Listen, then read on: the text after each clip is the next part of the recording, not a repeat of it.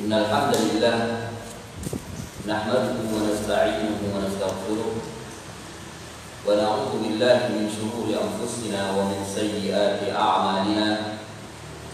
Man yahdihillahu fala mudilla lahu wa man yudlil fala hadiya lahu. Ashhadu an la ilaha illallah wahdahu la syarika lahu wa ashhadu anna Muhammadan 'abduhu wa rasuluh. Ya ayyuhalladzina amanu taqullaha haqqa tuqatih wa la tamutunna illa wa antum muslimun.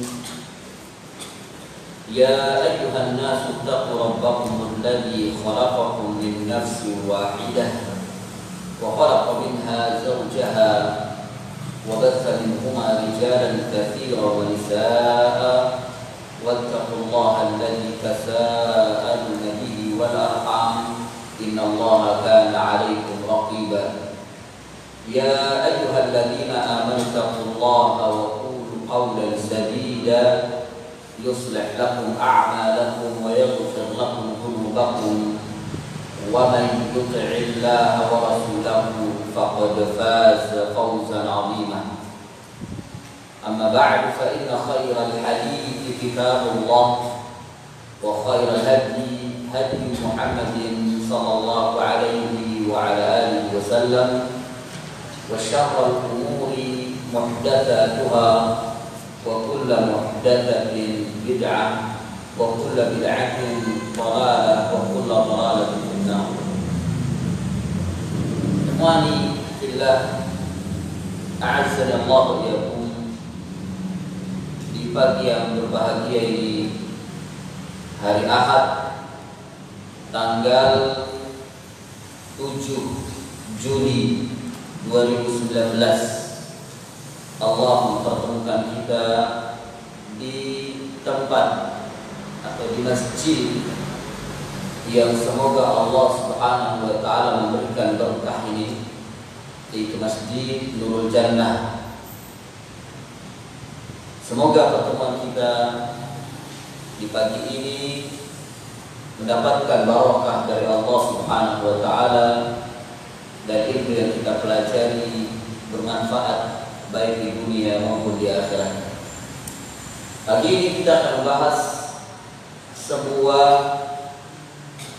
kitab yang azim, yang sangat penting, yang wajib kita mengetahui kitab ini, apalagi berkaitan tentang penghambaan diri kita kepada Allah Azza wa Jalla, agar kita tidak terjebak ke dalam kesyirikan, agar akidah kita menjadi lurus dalam beribadah kepada Allah Subhanahu wa taala. Itu sebuah kitab yang diberikan judul oleh penulisnya, yaitu Al-Qawa'idu Al-Arba'ah. Al-Qawa'idu Al-Arba'ah, arti dalam bahasa Indonesia ini itu adalah kaidah-kaidah yang empat atau 4 kaidah yang wajib diketahui oleh setiap muslim. Kitab ini buah karya dari seorang imam, Syaikhul Islam Al-Mujaddid Muhammad ibn Abdul Wahab bin Sulaiman At-Tamimi rahimahullah, seorang imam yang berada pada abad ke-12 Hijriah, ya, pada abad ke-12 Hijriah. Bila yang memegang kitabnya bisa dilihat halaman 6. Bisa dilihat halaman 6 tentang siapa Asy-Syaikh, yakni Syaikhul Islam Muhammad ibn Abdul Wahab bin Sulaiman At-Tamimi rahimahullah. Oleh karena itu, sebelum kita membahas kitabnya, yakni Al-Qawaid Al-Arba', kita akan berkenalan dengan Syekh yang mulia ini, yang semoga Allah Subhanahu wa taala memuliakannya fil akhirah wa dakhalahu fil jannati firdausil a'la, dan semoga Allah masukkannya ke dalam surga Firdaus yang tinggi bersama dengan nabinya alaihi salatu wassalam. Nah, tentang nama dan nasab beliau, ya, beliau adalah Syaikhul Islam Abu Abdullah Muhammad bin Abdul Wahab bin Sulaiman bin Ali bin Muhammad bin Ahmad ila akhirih, ya, sampai kepada bin Ma'ad bin Adrian bin al-Musrifi al-Wuhaibi at-Tamimi. Biasanya kita menyebutnya itu Syekh Muhammad bin Abdul Wahab bin Sulaiman at-Tamimi, ya, bin Sulaiman at-Tamimi. Jadi bapaknya adalah Abdul Wahab bin Sulaiman, kakeknya adalah Sulaiman bin Ali.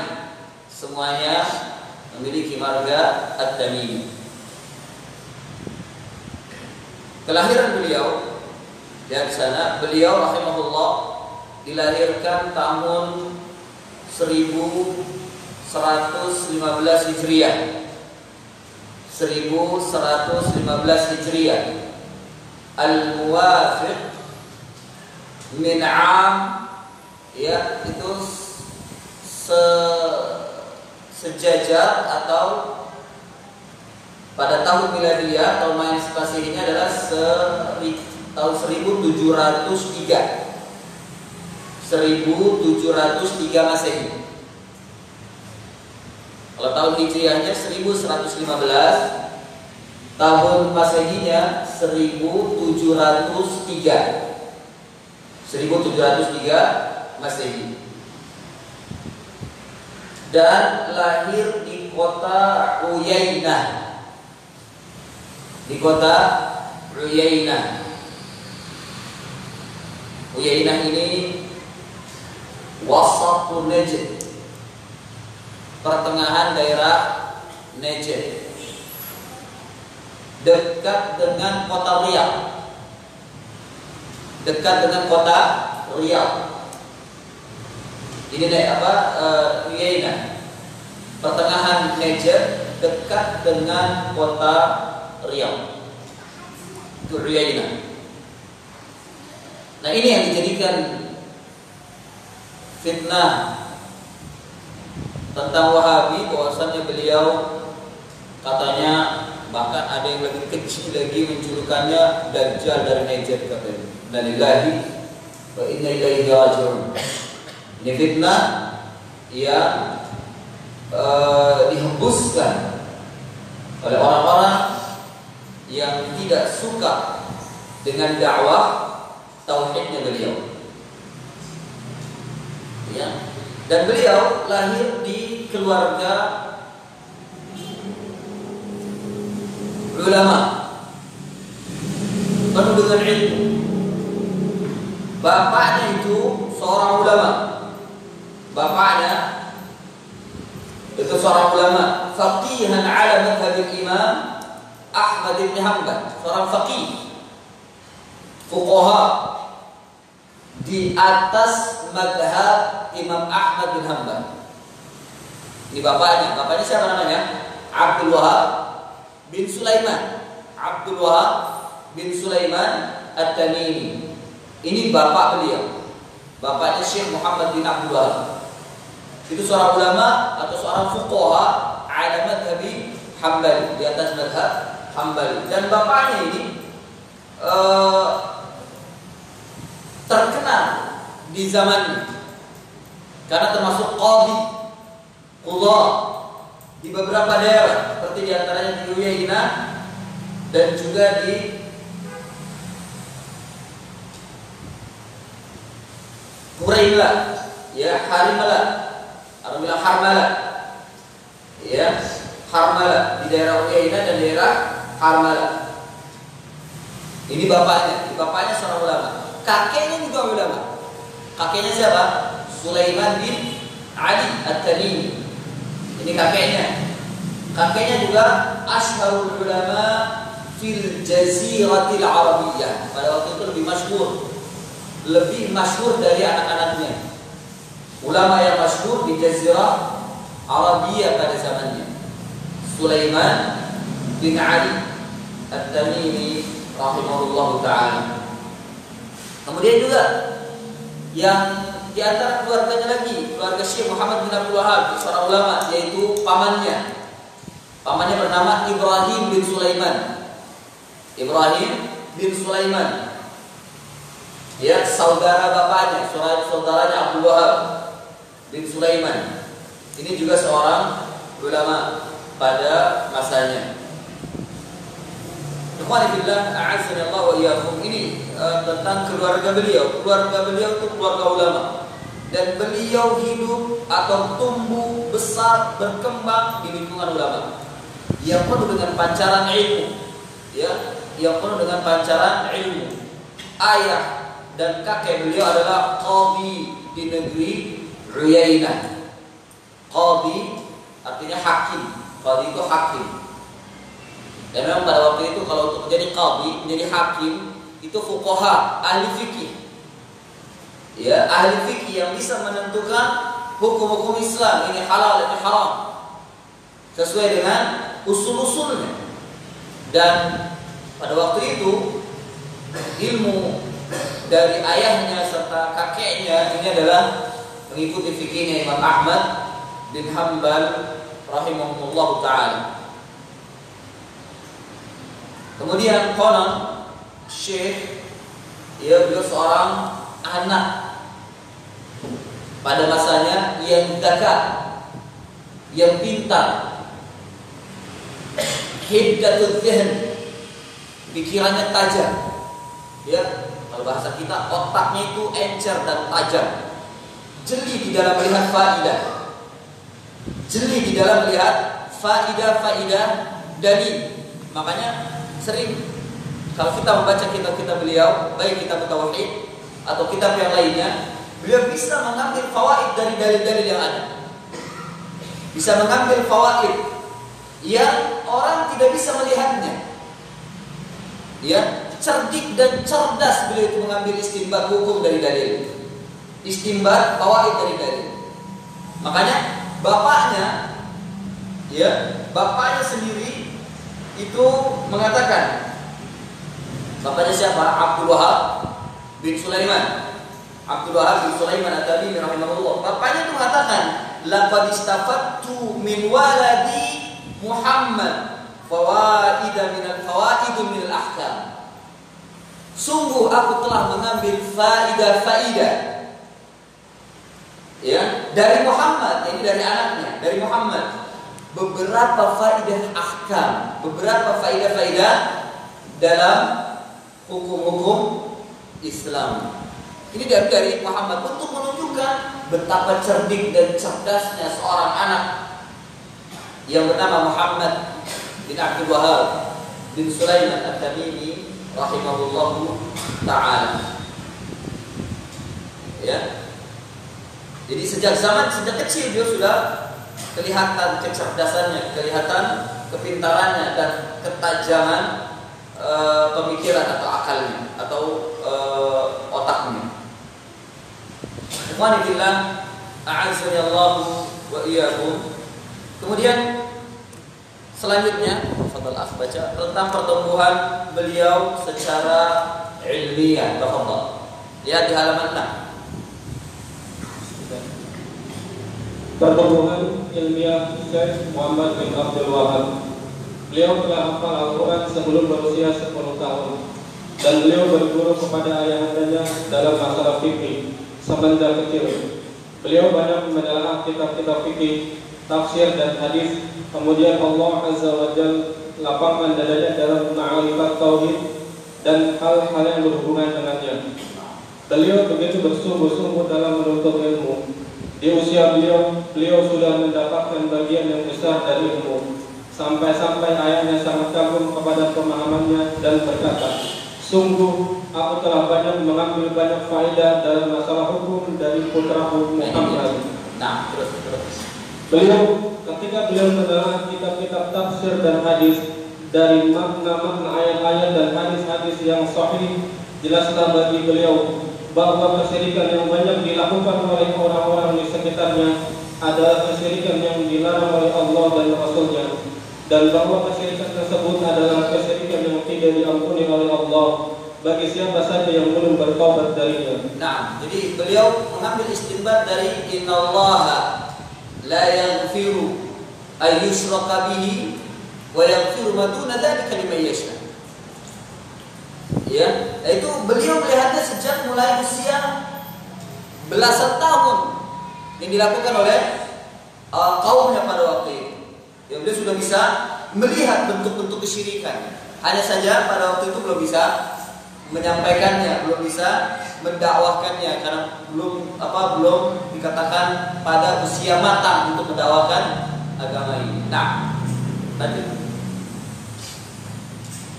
Guru-guru beliau, di antara guru-guru beliau dari ahli Uyainah adalah ayah beliau sendiri, yaitu Syekh Abdul Wahab Qadi atau Hakim Uyainah, dan pamannya yaitu Syekh Ibrahim bin Sulaiman. Adapun guru-guru beliau dari ahli Makkah dan Syekh adalah Syekh Abdullah bin Salim Al-Basri dan yang lainnya. Adapun guru-guru beliau dari penduduk Madinah adalah Syekh Al-Muhaddis Abdullah bin Ibrahim bin Said, Syekh Al-Muhaddis Muhammad Hayat bin Ibrahim Al-Shindi, Syekh Ismail bin Muhammad Al-Bujluni, Syekh Ali Afandi bin Salih Al-Dagistani, Syekh Abdul Karim Afandi Al-Dagistani, Syekh Muhammad Al-Burhani, Syekh Usman Al-Diyarbakri, dan yang lainnya. Guru beliau dari penduduk Baghdad adalah Syekh Sirwatullah Al-Haidari. Guru-guru beliau dari ahli Basrah adalah Syekh Muhammad Al-Majmu'i dan yang lainnya. Guru-guru beliau dari ahli Aqsa adalah Syekh Abdullah bin Fayrus Al-Kabir dan yang lainnya. Guru beliau dari ahli Musil adalah Syekh Mula Hamad Al-Jamil. Nah, ini guru-guru beliau. Jadi beliau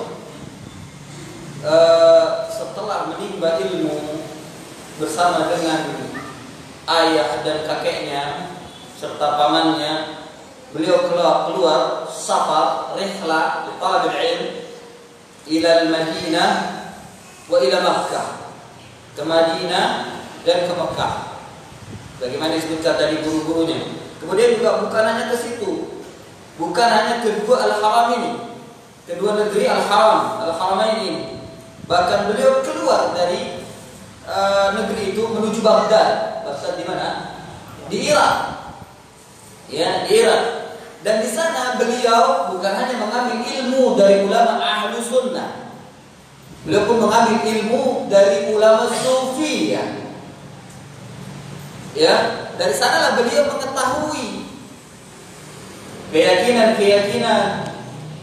ya, pemikiran yang sesat menyesatkan. Ya, yang sesat menyesatkan dan menyelisih Islam. Bahkan beliau pernah mempelajari tentang masalah al-istishraqiyah, pemahaman liberal. Ya, pemahaman liberal itu dipelajari beliau, dan beliau banyak mengingkari, membantah guru-gurunya yang tidak sesuai dengan ajaran Islam. Pemahamannya tidak sesuai dengan ajaran Islam. Ya, jadi mempelajari itu untuk mengetahui sampai di mana kesesatannya, bukan mempelajari itu untuk dijadikan sebagai keyakinan dasar bagi dirinya, tidak. Sehingga saat beliau menghujah, saat beliau membantah atau mendakwakan orang-orang yang menyimpang, beliau sendiri tahu hakikat penyimpangannya.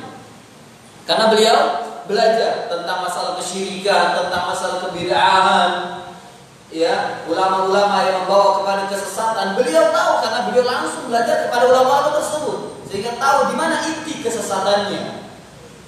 Makanya orang-orang yang tidak suka dengan dakwah tauhid ini merasa terhantam oleh beliau. karena tahu bagaimana beliau menghantam kesesatan mereka dan tepat pada sasaran. Ya, tepat pada sasaran. Dan memang tuduhan Wahabi datangnya dari negeri Irak. Ya, dari negeri Irak atau dari orang-orang Syiah, kebanyakan dari orang-orang Syiah, Irak, Baghdad dan yang sekitarnya, ya, yang ada di sekitarnya. Karena kalimat Wahabi itu datang dari orang Syiah. Orang-orang kita ini, orang-orang Indonesia terkadang ikut-ikutan, ya, membawa ilmu dari sana, kemudian ikut-ikutan tanpa menelaah terlebih dahulu. Ataupun kalau seandainya mereka menelaah, ya, mereka hanya mengikuti apa yang dikatakan oleh syekhnya atau kiainya, sehingga kebanyakan mereka salah dalam menuduh. Memang demikian, kalimat Wahabi itu sebenarnya bukan ditujukan kepada Syekh Muhammad bin Abdul Wahab. Memang ada golongan yang bernama Wahabi, tapi bukan beliau yang dimaksud. Ya, bukan beliau yang dimaksud. Nah, sudah disebutkan tadi guru-gurunya dari Baghdad, dari Basrah, ya, tentang bagaimana beliau belajar ke negeri tersebut. Nah, murid-murid beliau. Di antara murid-murid beliau adalah 4 putra beliau, yaitu Abdul, Husain, Ali, dan Ibrahim. Ini anak-anaknya, ya, anak-anaknya Abdullah, Husain, Ali, dan Ibrahim, anak-anak beliau. Terus. Termasuk juga cucu-cucu beliau. Di antaranya juga Abdullah bin Hasan, Hamid bin Nasir, bin Utsman bin Muammar, Abdul Aziz bin Abdullah al-Husaini, Sa'id bin Haji, Muhammad bin Suwaidi, Abdurrahman bin Khumais, Abdurrahman bin Nam, Muhammad bin Sultan al-Awsaji, Abdurrahman bin Abdul Muslim, Abdul Husain, Hasan bin Abdullah bin Aidan, Abdul Aziz bin Suwaid al-Mulaini, Hamid bin Rashid, dan masih banyak lagi selain mereka. Ya, semuanya ini adalah ulama Jazirah. Semuanya ini murid-murid beliau menjadi ulama Jazirah Arabia, dan para duat ila at-tauhid, dai menuju kepada tauhid, mengikuti gurunya atau bapaknya atau kakek mereka. Nah, pujian para ulama kepada beliau.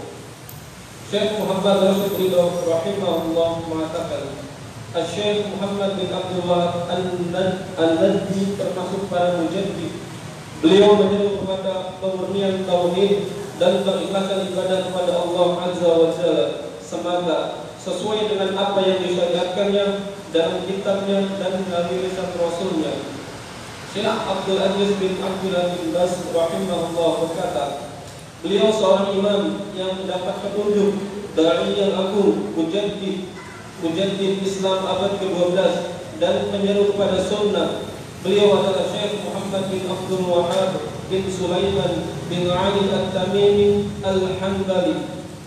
Abdul Muta'al As-Sa'idi rahimahullah juga menyebut beliau sebagai seorang penjaddid dalam kitabnya Al-Mujaddidun fi Islam. Banyak ulama yang memuji beliau dalam syair-syairnya, seperti Syekh Husain bin Ghanam dalam kitabnya Rawdah Ibn Ghanam.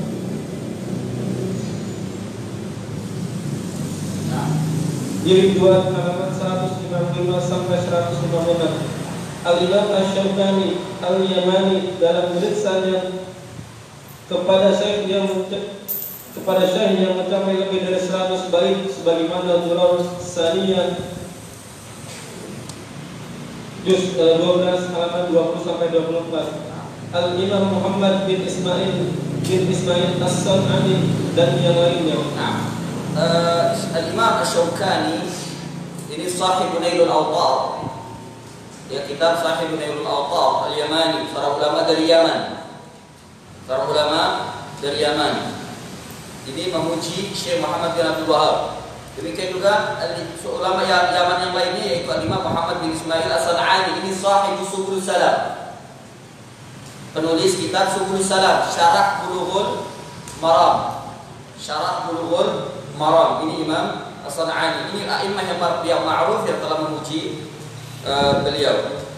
Nah, tentang dakwah dan perjuangan beliau antum bisa baca sendiri. Ya, antum bisa baca sendiri tentang bagaimana perjuangan beliau dalam menyebarkan dakwah tauhid.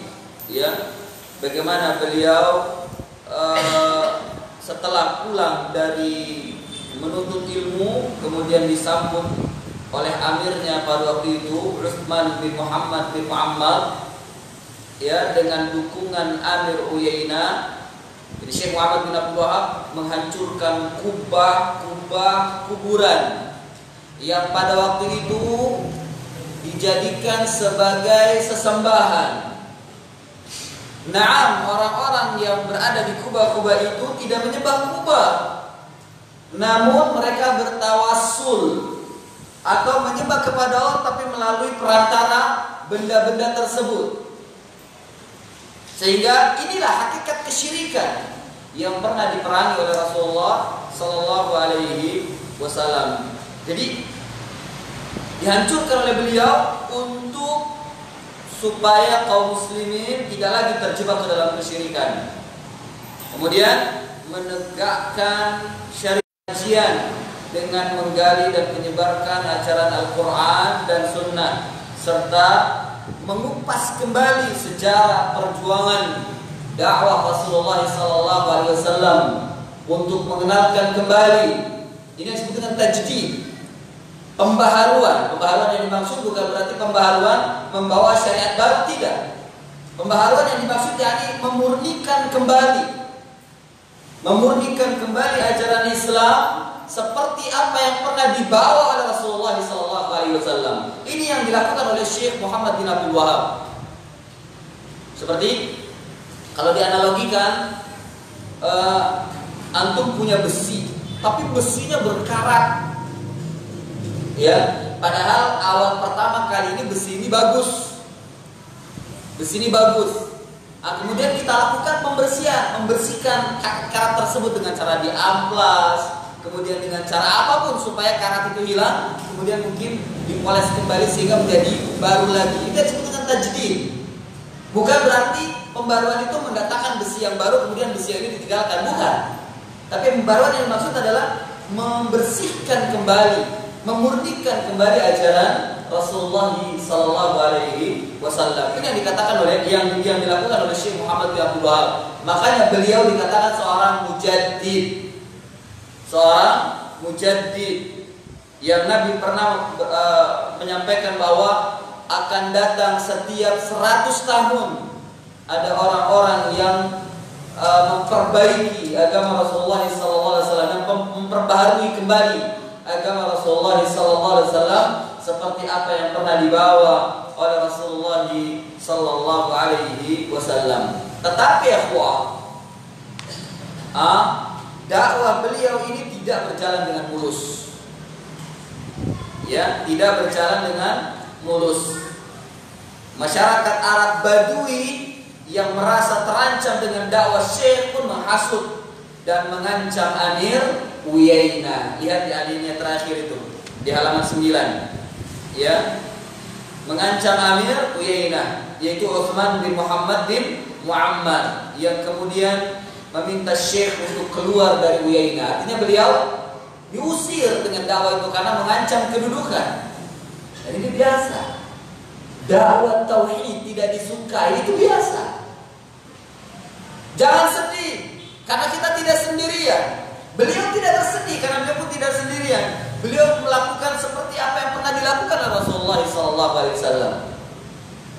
Keluar dari daerahnya beliau, ya, keluar dari daerahnya karena diusir atau diminta untuk keluar oleh amirnya.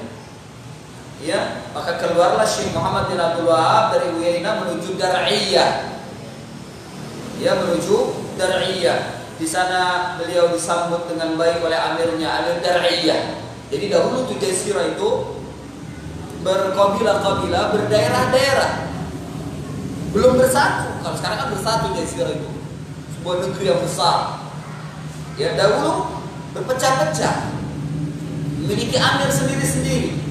Amir Uyainah Di daerah Riyadh dekat dengan di daerah Najd dekat dengan Riyadh itu punya amir sendiri. Mekah punya amir sendiri. Madinah punya amir sendiri. Semuanya masing-masing punya amir. Yang sekarang menjadi satu amir, mamlakah.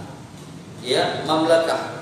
Nah, dahulu beliau pergi ke Dariyah, di sana disambut oleh amirnya Muhammad bin Saud. Ini cikal bakal kerajaan Saudiyah. Kerajaan Saudi Arabia. Muhammad bin Saud bahkan dia berjanji akan selalu mendukung dan membela dakwah Syekh. Maka Syekh pun tinggal di Dariyah dalam keadaan dihormati, didukung, dicintai dan dibela. Beliau menyusun majelis ta'lim dan kajiannya yang meliputi tentang akidah, Al-Quran, tafsir, fikih dan usulnya, hadis dan usulnya, bahasa Arab, tarikhul Islam dan ilmu yang bermanfaat lainnya. Beliau bersebarkan agama di Dariyah dan tak henti-hentinya beliau berdakwah. Setelah itu Syekh menyebarkan dakwah tauhid ke negeri-negeri yang ada di sekitarnya, yaitu seperti Riyadh, Kharaj, Qasim. Ya, Riyadh, Kharaj, Qasim ini daerah Mekah, dekat dengan Mekah. Qasim ini tempat dahulu Syekh Muhammad bin Shalih Al-Utsaimin dakwah. Itu Qasim, yang di rumah beliau, dekat rumah beliau, Qasim. Kemudian di Makkah, Madinah, langsung ke Mesir, Syam, Irak, India, Yaman dan negara-negara yang lainnya. Ini dakwah beliau didukung oleh Amir Muhammad bin Saud. Ini Amir Dariyah tadinya sebelum menjadi mamlakah, ya, sebelum menjadi mamlakah, menjadi Amir Dariyah. Demikian dakwah tauhid. Kemudian Syekh Muhammad bin Abdul Wahab yang menebarkannya sampai keluar Jazirah Arab. Dan banyak masyarakat yang terkesan dan tertarik dengan dakwah Syekh, baik yang ada di India, Indonesia, Afghanistan, Afrika Utara dan yang lainnya. Termasuk yang di Indonesia ini terpengaruh dengan dakwah beliau, ya para pendahulu yang pernah datang ke Indonesia, yang pernah belajar kepada beliau seperti Imam Bonjol, ya, dan yang semisal beliau yang terpengaruh, yang ikut dengan dakwah beliau. Bahkan ya seperti Ahmad Dahlan itu termasuk yang ikut dan menyambut dakwah beliau. Hanya saja orang-orang yang belakangan yang tidak mengerti dakwah beliau, yang ikut-ikut membenci dakwah beliau. Jadi sudah ada sejak dahulu, negeri kita sudah masuk dan terpengaruh atau ikut mengambil dakwah beliau, dakwah Syekh Muhammad bin Abdul Wahab. Kemudian Syekh juga berjihad mendakwahkan tauhid dengan pedang yang didukung oleh Amir Muhammad bin Saud sebagai cikal bakal negeri Saudi Arabia. Ya, jadi Muhammad bin Saud itu tadinya Amir Dariyah. Ketika negeri-negeri tadi sudah bersatu, yakni Riyadh, Qasim, Mekah, Madinah bersatu, maka dikumpulkanlah mereka dan dijadikanlah menjadi mamlakah. Hampir 50 tahun jihad dan dakwah ini terus berlangsung hingga akhirnya umat pun taat dan masuk ke dalam agama Allah yang hak. Walhamdulillah. Lalu mereka hancurkan tempat-tempat kesyirikan. Ya, mereka jadikan syariat sebagai landasan hukum yang mereka taati. Mereka tinggalkan hukum-hukum dan perundang-undangan produk dari nenek moyang mereka. Masjid yang diramaikan dengan salat, halaqah-halaqah pengajian, serta amar ma'ruf nahi munkar pun ditegakkan. Ini yang dilakukan oleh Syekh Muhammad bin Abdul Wahab bin Sulaiman At-Tamimi rahimahullahu taala, dan dakwah beliau tetap mendapatkan ancaman sampai beliau mati pun mendapatkan ancaman dari penerus-penerusnya. Ya, mendapatkan tantangan dari orang-orang yang tidak suka dengan dakwah beliau, utamanya dari kalangan kaum musyrikin pertama, yang kedua kaum madhabiyyin yang ta'assub dengan madhabnya, yang taklid buta terhadap madhabnya. Ya, kemudian orang-orang yang lainnya dari kalangan istisraqiyin, yaitu kaum liberal, dan banyak golongan-golongan lain yang sesat menyesatkan yang tidak suka dengan dakwah Syekh Muhammad bin Abdul Wahab bin Sulaiman At-Tamimi rahimahullah. Kemudian tulisan beliau di sini banyak sekali seperti Kasyfus Syubuhat, dan yang paling bagus yang sering kita pelajari itu kitab Tauhid. Ya, kitab Tauhid ini dakwah beliau. Dan semua rata-rata kitab yang beliau tulis ini semuanya berkaitan dengan memurnikan tauhid kepada Allah Subhanahu wa taala. Bagaimana manusia beribadah kepada Allah Subhanahu wa taala sesuai dengan apa yang diajarkan oleh Rasulullah sallallahu alaihi wasallam. Kemudian wafat beliau itu wafat di Dar'iyah, di daerah Dar'iyah, hari Senin di bulan Dzulqa'dah di tahun 1206 Hijriah, dan usia beliau 92 tahun. Ada yang mengatakan 91 tahun. Ya, dan itu bertepatan dengan 1791 Masehi. 1206 Hijriah itu bertepatan dengan 1791 Masehi. Jadi beliau abad ke-12 Hijriah, dan atau sejalan dengan abad 18 Hijriah. Abad 18 Hijriah.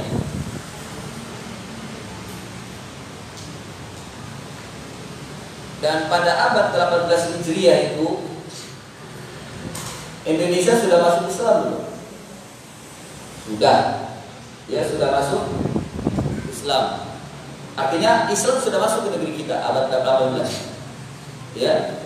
Islam sudah masuk ke negeri kita. Nah, karena Islam masuk ke negeri kita, sementara kekhilafahan Utsmaniyah masih tegak. Kekhilafahan Utsmaniyah masih tegak. Ya, yang pusat pemerintahannya ada di Istanbul pada waktu itu, di Turki. Ya. Nah, ini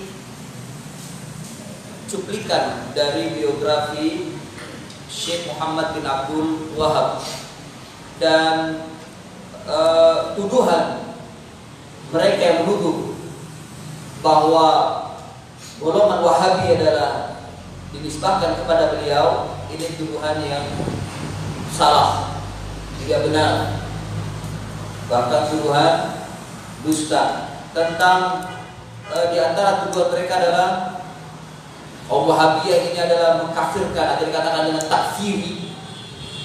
Ya, ini juga tuduhannya salah, karena manhaj takfiri itu adalah manhaj Khawarij. Nah, Wahabi termasuk salah satu bagian daripada golongan Khawarij.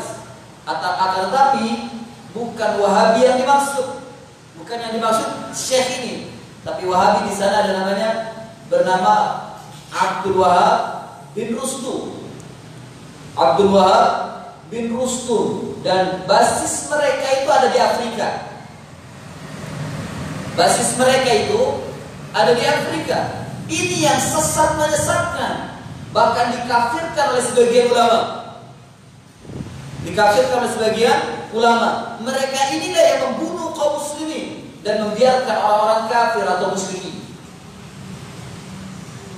Nah, fitnah dari orang-orang yang tidak suka dengan dakwah Syekh Muhammad bin Abdul Wahab, bahwa mereka Syekh ini adalah termasuk dari duat Wahabiyah. Jadi tidak benar, salah tuduh. Ya, dan fitnah keluar dari kalimat Wahabi itu keluar dari fitnahnya orang-orang Syiah. Fitnahnya orang-orang Syiah. Dan ini pun masuk ke dalam negeri kita ini, yang menuduh dakwah tauhid adalah dakwah Wahabi. Nah, ikhwanillah, a'azzani Allah wa iyyakum. Kemudian kita masuk pada bab atau kitab Al-Qawaid Al-Arba', karya beliau, salah satu karya beliau, Al-Qawaid Al-Arba'. Artinya qawaid ini bentuk jamak dari kaidah, bentuk jamak, kalimat jamak dari kaidah, yaitu kaidah. Ya, kaidah yang 4. Kaidah-kaidah yang 4 atau 4 kaidah. Maksudnya 4 kaidah di dalam memahami tauhid. 4 kaidah di dalam memahami tauhid.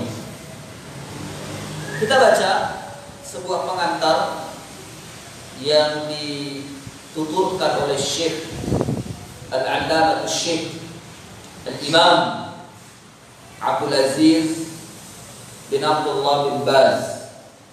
Beliau juga salah seorang mufti Saudi pada waktu belum lama ini. Ya. Tafadhal. Dari bismillah. Bahasa Arabnya dibaca. Bismillah walhamdulillah wassallallahu wassalamu ala Rasulillah wa ala alihi wa sahbihi wa ba'd. Nah. Keempat kaidah yang telah dipaparkan oleh penulis rahimahullahu, yaitu Syaikhul Imam Muhammad bin Abdul Wahab rahmatullahi alaih, merupakan kaidah yang sangat penting. Siapa saja yang akalnya bisa mencernanya dan memahaminya dengan baik, niscaya dia akan memahami agamanya kaum musyrikin serta memahami agama kaum muslimin. Umat Islam ini pada umumnya tidak memahami kaidah-kaidah tersebut, sehingga mereka pun mengalami kerancuan di dalam urusan agama ini. Lalu mereka pun menyembah kubur-kubur beserta para penghuninya, menyembah para wali, pohon-pohon dan batu-batu, di samping penyembahan mereka kepada Allah Ta'ala. Sayangnya mereka itu menyangka berada pada agama yang benar, dikarenakan kebodohan mereka terhadap hakikat tauhid dan hakikat syirik. Wallahu musta'an. Wallahu musta'an. Wallahu waliyut taufiq. Nah, perkataan beliau, umat Islam ini pada umumnya tidak memahami kaidah-kaidah tersebut. Naam, hada haq. Ini benar. Ya, lihat. Jangan kita melihat yang ada jauh di sana. Di negeri kita sendiri saja, mereka tidak paham tentang atau terhadap kaidah-kaidah tauhid, sehingga mereka tidak mengerti mana tauhid, mana syirik. Tidak mengerti mana tauhid, mana syirik. Ya, mereka mengalami kerancuan, sehingga mereka pun mengalami kerancuan dalam memahami urusan agama ini.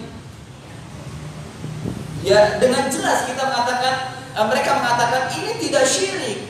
Saat kita katakan, kenapa Anda datang ke kubur ini?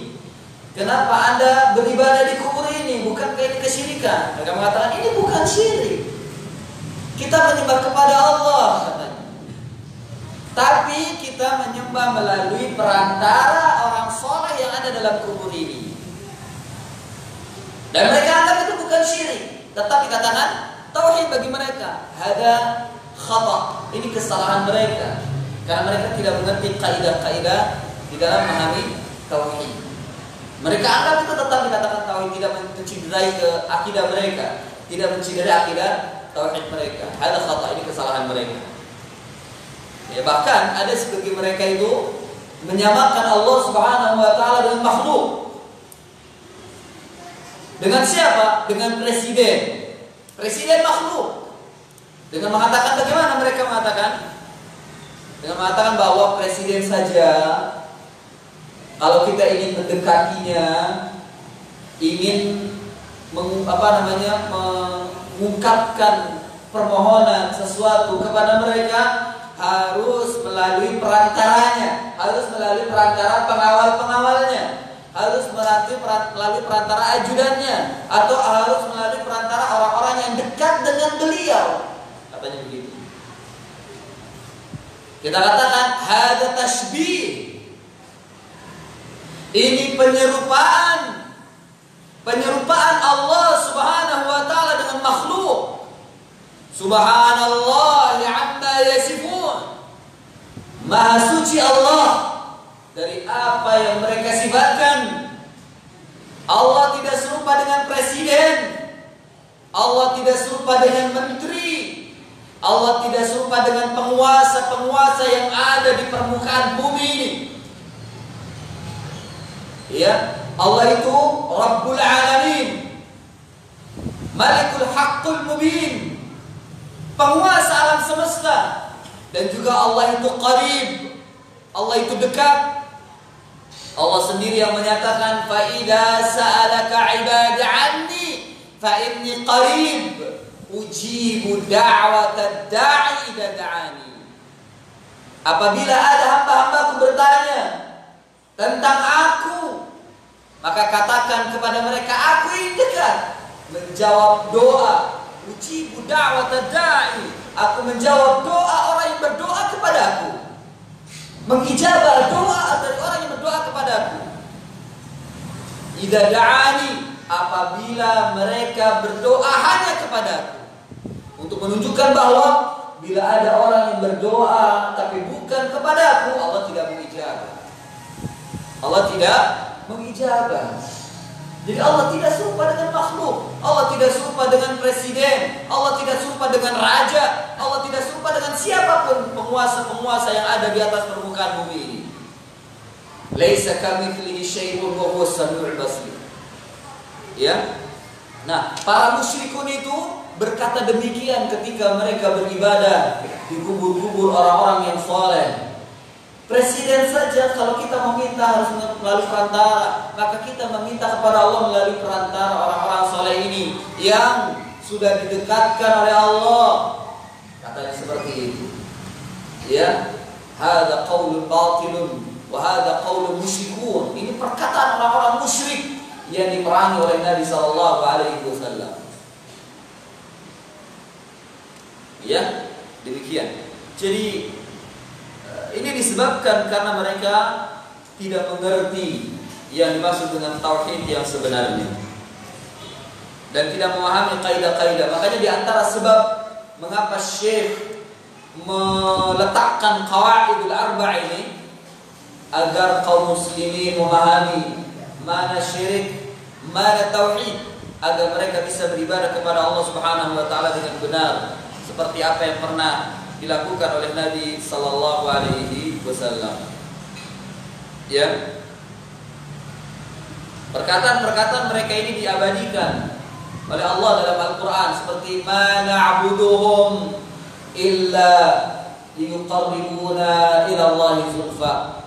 Tidaklah kami menyembah kepada mereka, yakni kepada kaum kepada sembahan mereka itu tadi, pada kubur, kepada orang soleh. Kami tidak menyembah kepada mereka, akan tapi ma na'buduhum illa yuqarribuna ila Allahi zulfa, melainkan kami ingin mendekatkan diri kepada Allah dengan sedekat-dekatnya. Sama perkataan mereka ini, kaum musyrikin yang ada pada zaman sekarang ini, seperti perkataan kaum musyrikin yang ada pada zaman Rasulullah sallallahu alaihi wasallam yang diperangi oleh Rasulullah sallallahu alaihi wasallam.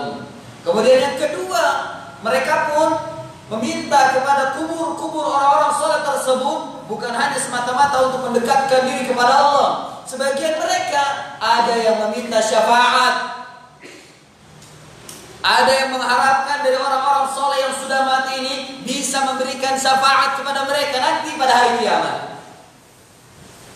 Ini pun diperangi oleh Nabi karena perkataan mereka ini sama juga seperti apa yang dikatakan dan dilakukan oleh kaum musyrikin pada zaman Nabi sallallahu alaihi wasallam, hanya meminta syafaatnya.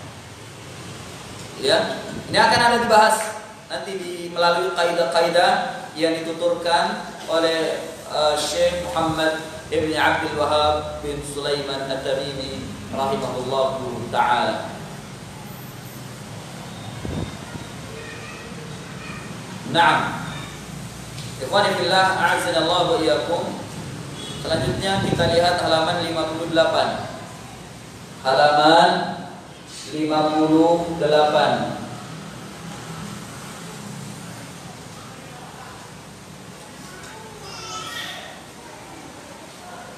Telah berkata Al-Imam Al-Mujaddid Syaikhul Islam Al-Allamah Muhammad ibn Abdul Wahab bin Sulaiman bin Ali bin Muhammad bin Ahmad bin Rashid bin Barid bin Mushrif At-Tamimi, wafat pada tahun 1206 Hijriah.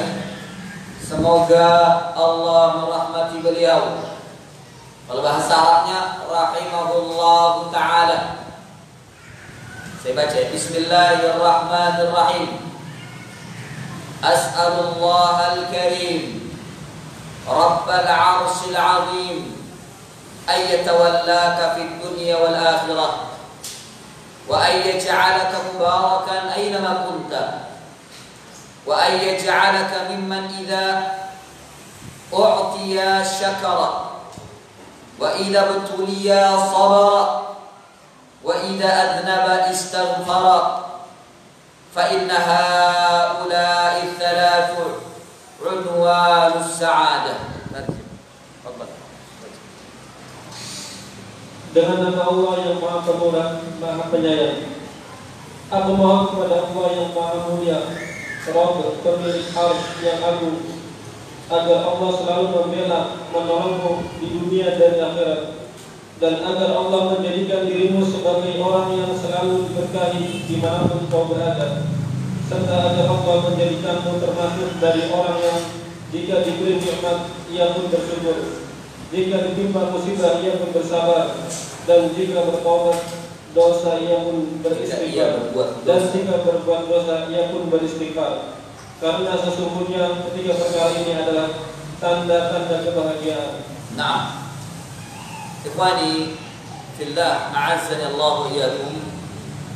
Jadi ini kita mulai kitab Al-Qawaid Al-Arba' yang telah ditulis oleh Syaikhul Islam Muhammad bin Abdul Wahab bin Sulaiman Al-Jamili rahimahullah. Dan sebenarnya ini risalah tersendiri ya, akan tapi kebanyakan para pencetak kitab ini dicetak bersamaan dengan Ushul Tsalatah.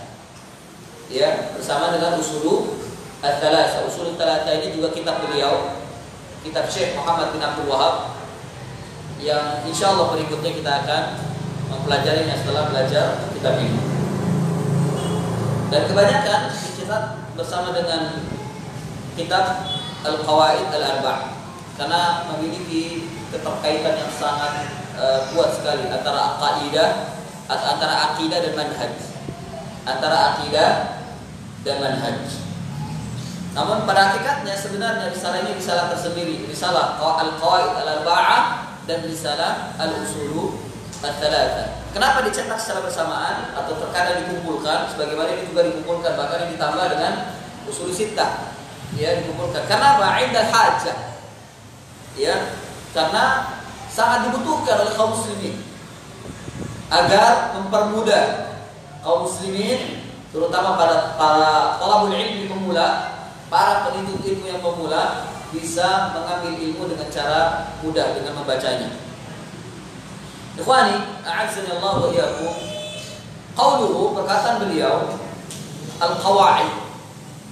Sebenarnya tadi sudah dikatakan al-qawaid itu bentuk jamak dari qaidah. Apa yang dimaksud dengan al-qaidah? Qaidah itu adalah al-aslu alladhi yatafarra'a anhu masailun kathiratun aw furu'un kathirah. Ini sebagaimana dikatakan oleh Syekh Al-Allamah Shalih Al-Fauzan hafizahullahu ta'ala. Beliau mengatakan al-qaidah hiya al-asl. Kaidah itu adalah asal atau usul atau landasan, ya, akar, fondasi, itu bahasa kita. Alladhi yatafarra'u anhu, yang bercabang darinya, bercabang dari asal ini tumbuh, bercabang. Masalah-masalah yang sangat banyak atau cabang-cabang yang sangat banyak. Ya, masalah-masalah yang tumbuh di atas asal ini dikatakan dengan kaidah. Ini dimaksud dengan kaidah. Contoh, seorang mengatakan innamal a'malu binniyah. Ini perkataan siapa? Perkataan Nabi sallallahu alaihi wasallam. Sabda Nabi, innamal a'malu binniyah. Hanya saja amalan itu dengan niat. Ada kaidah. Kaidah dalam apa ya, Pak? Kaidah dalam an-niyah. Kaidah dalam an-niyah. Nah, di atas kaidah ini muncul permasalahan-permasalahan yang sangat banyak. Muncul furu', cabang-cabang yang sangat banyak. Ya, cabang-cabang yang sangat banyak. Contohnya, diantaranya adalah perkataan bahwasannya an-niyata la yatalaffaz. Bahwasanya niat itu tidak dilafazkan. Ini cabang dari kaidah innamal a'malu binniyah. Kemudian ada pembahasan lagi bahwasanya talaffuzun niyyah bid'atun. Bahwasanya melafazkan niat adalah bid'ah. Ini muncul dari cabang innamal a'malu binniyah. Cabang ini muncul dari kaidah innamal a'malu binniyah. Jadi maksud. Jadi kaidah itu adalah al-asl. Asal. Ya, prinsip dasar. Prinsip dasar yang bercabang di atasnya permasalahan yang sangat banyak sekali. Ya, permasalahan-permasalahan yang sangat banyak sekali. Nah, dan kandungan dari kaidah, jadi kaidah-kaidah yang beliau tulis ini, dari kaidah 4 kaidah yang beliau tulis ini adalah yang dimaksud oleh beliau ma'rifatut tauhid wa ma'rifatut syirk. Kandungan yang terdapat di dalam kaidah-kaidah ini yang bercabang di atasnya, yang muncul dari kaidah ini adalah pembahasan tentang bagaimana mengenal tauhid dan bagaimana mengenal syirik, agar kaum muslimin mengetahui mana tauhid, mana syirik, sehingga mereka tidak terjebak ke dalam kesyirikan dan mereka tetap berada di atas tauhid. Ini maksud beliau. Ini maksud beliau agar kaum muslim mengenal tentang masalah kaidah-kaidah yang 4 ini, agar mereka tidak terjebak ke dalam kesyirikan dan tetap mereka berada di atas tauhid. Karena tadi sudah dikatakan oleh Syekh Abdul bin Baz rahimahullah, Syekh Shalih Al-Fauzan pun menguatkan lagi, karena banyak manusia, katsiran minan nas yatakhabbatuna fi hadainil amrayn. Karena banyak manusia takhabbat itu rancu, enggak tahu bagaimana memahami tauhid dengan benar, bagaimana memahami syirik dengan benar. Yatakhabbatu fi ma'na tauhid. Mereka rancu, enggak tahu bagaimana memahami tauhid. Wa yatakhabbatu fi ma'na syirik, dan juga yatakhabbat, rancu di dalam memahami kesyirikan. Akan tapi yang wajib bagi kita adalah mengembalikan prinsip akidah kita ke dalam Alkitab was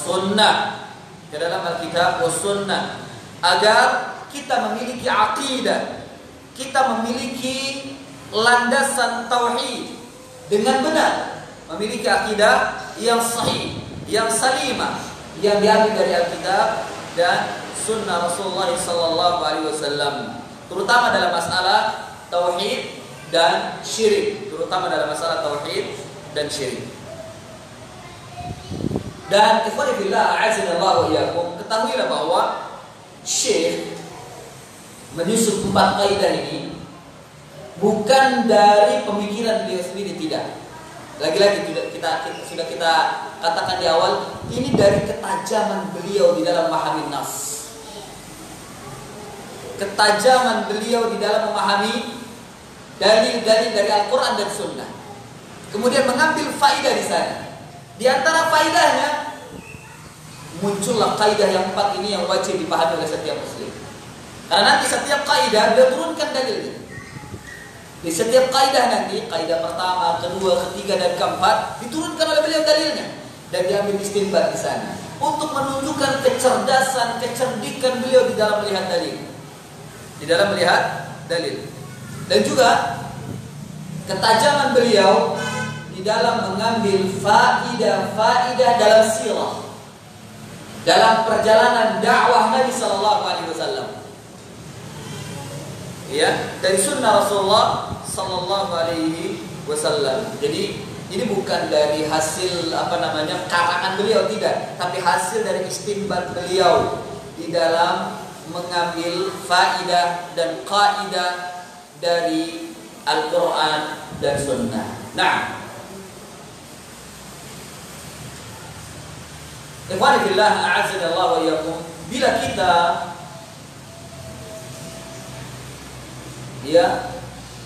memahami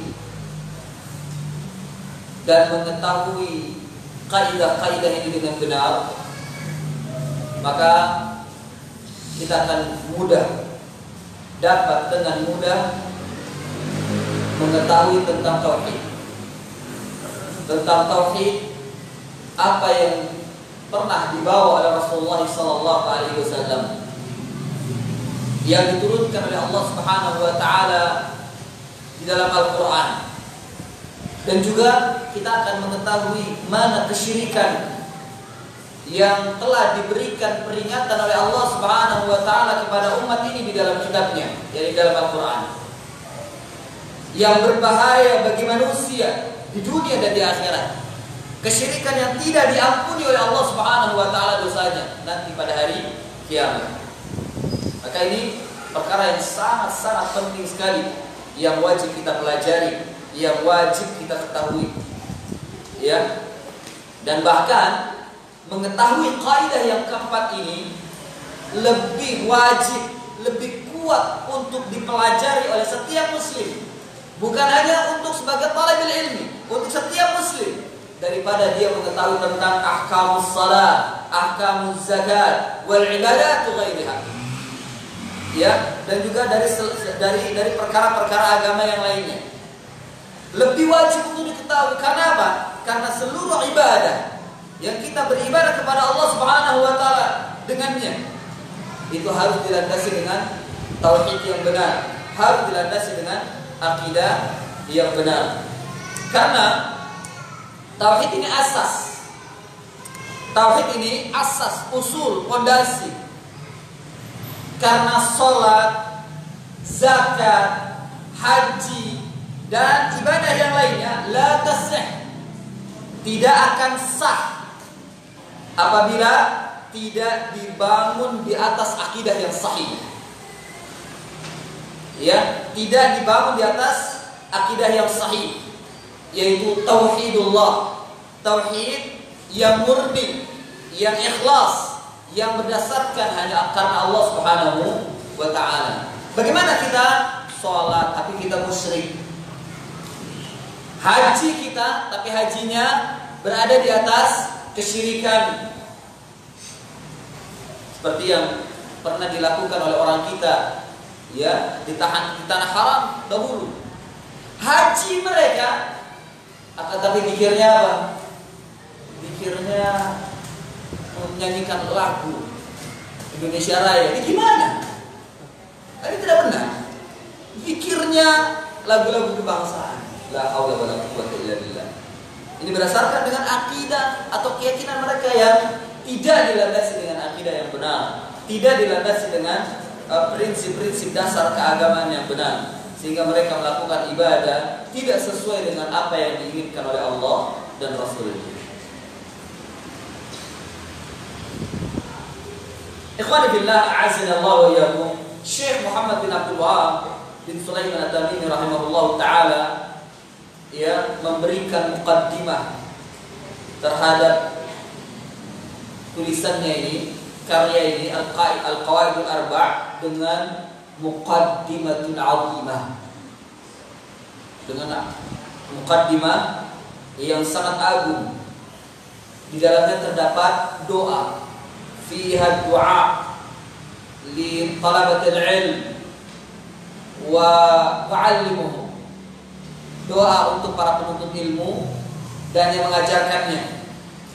Siapa saja yang belajar dan membaca kitab ini, maka dia secara tidak langsung, bahkan secara langsung, bahkan bila dia membaca kitab ini, mendapatkan doa dari Syaikhul Imam Muhammad bin Abdul Wahab bin Sulaiman at-Tamimi rahimahullah. Ya. Dan juga sekaligus tanbih, peringatan dari beliau agar kita mempelajari agama ini dengan baik dan benar. Ya, dan memang demikian kebiasaan beliau, setiap memulai kitabnya selalu diawali dengan doa. Setiap memulai kitabnya selalu diawali dengan doa, mendoakan kepada para pembaca dan mendoakan kepada secara langsung tidak langsung kepada kaum muslimin. Ya, beliau mengatakan as'alullahal azim rabbal arsyil karim ay yatawallaka fid dunya wal akhirah. Aku memohon kepada Allah yang Maha Agung, Tuhan yang memiliki arsy yang mulia, untuk yatawallaka, yakni melindungimu, fid dunya wal akhirah, di dunia dan di akhirat. Wa ayyaj'alaka mubarakan aina kunta, dan untuk menjadikanmu keberkahan, ya, keberkahan di mana saja kalian berada. Wa ayyaj'alaka mimman idza u'tiya syakara, dan semoga Allah Subhanahu wa taala menjadikanmu termasuk dari orang-orang yang apabila diberi, jadi diberi apa? Diberi nikmat, syakara, bersyukur kepadanya. Wa idza butuliya sabara, dan apabila diberi bala, diberikan ujian dan cobaan, maka ia bersabar. Wa idza aznaba istaghfara, dan apabila berdosa dia beristighfar. Fa inna hadhihi thalath hiya unwanus sa'adah, karena sesungguhnya tiga ini yang dimaksud apa saja? Asyukru, was-sabru, wa-istighfar. Syukur, sabar, dan istighfar. Ya, syukur, sabar, dan istighfar. Hiya unwanus sa'adah. Ini adalah unwan, alamah, tanda-tanda kebahagiaan. Artinya tanda kebahagiaan seorang hamba, bila kita melihat dalam kehidupan sehari-hari, orang ini selalu bersyukur, orang ini selalu bersabar, dan orang ini selalu beristighfar, maka orang ini bahagia. Jadi kebahagiaan tidak dilihat dari mal, kebahagiaan tidak dilihat dari orang ini memiliki harta, orang ini memiliki segalanya, tidak. Kebahagiaan seseorang, dan ini zahir bila kita mau melihat. Ini zahir kita melihat dari seorang muslim.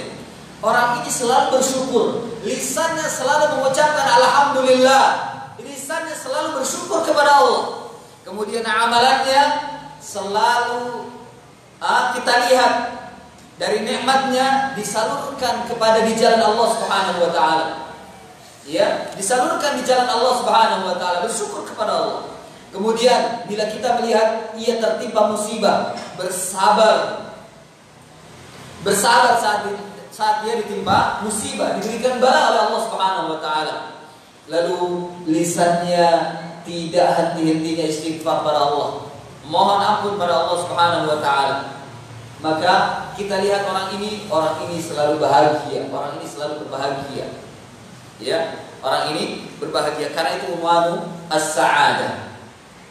Dan Syekh berdoa untuk kita, semoga kita dijadikan oleh Allah Subhanahu wa taala orang yang selalu bersyukur, orang yang selalu bersabar, dan orang yang selalu beristighfar kepada Allah Subhanahu wa taala.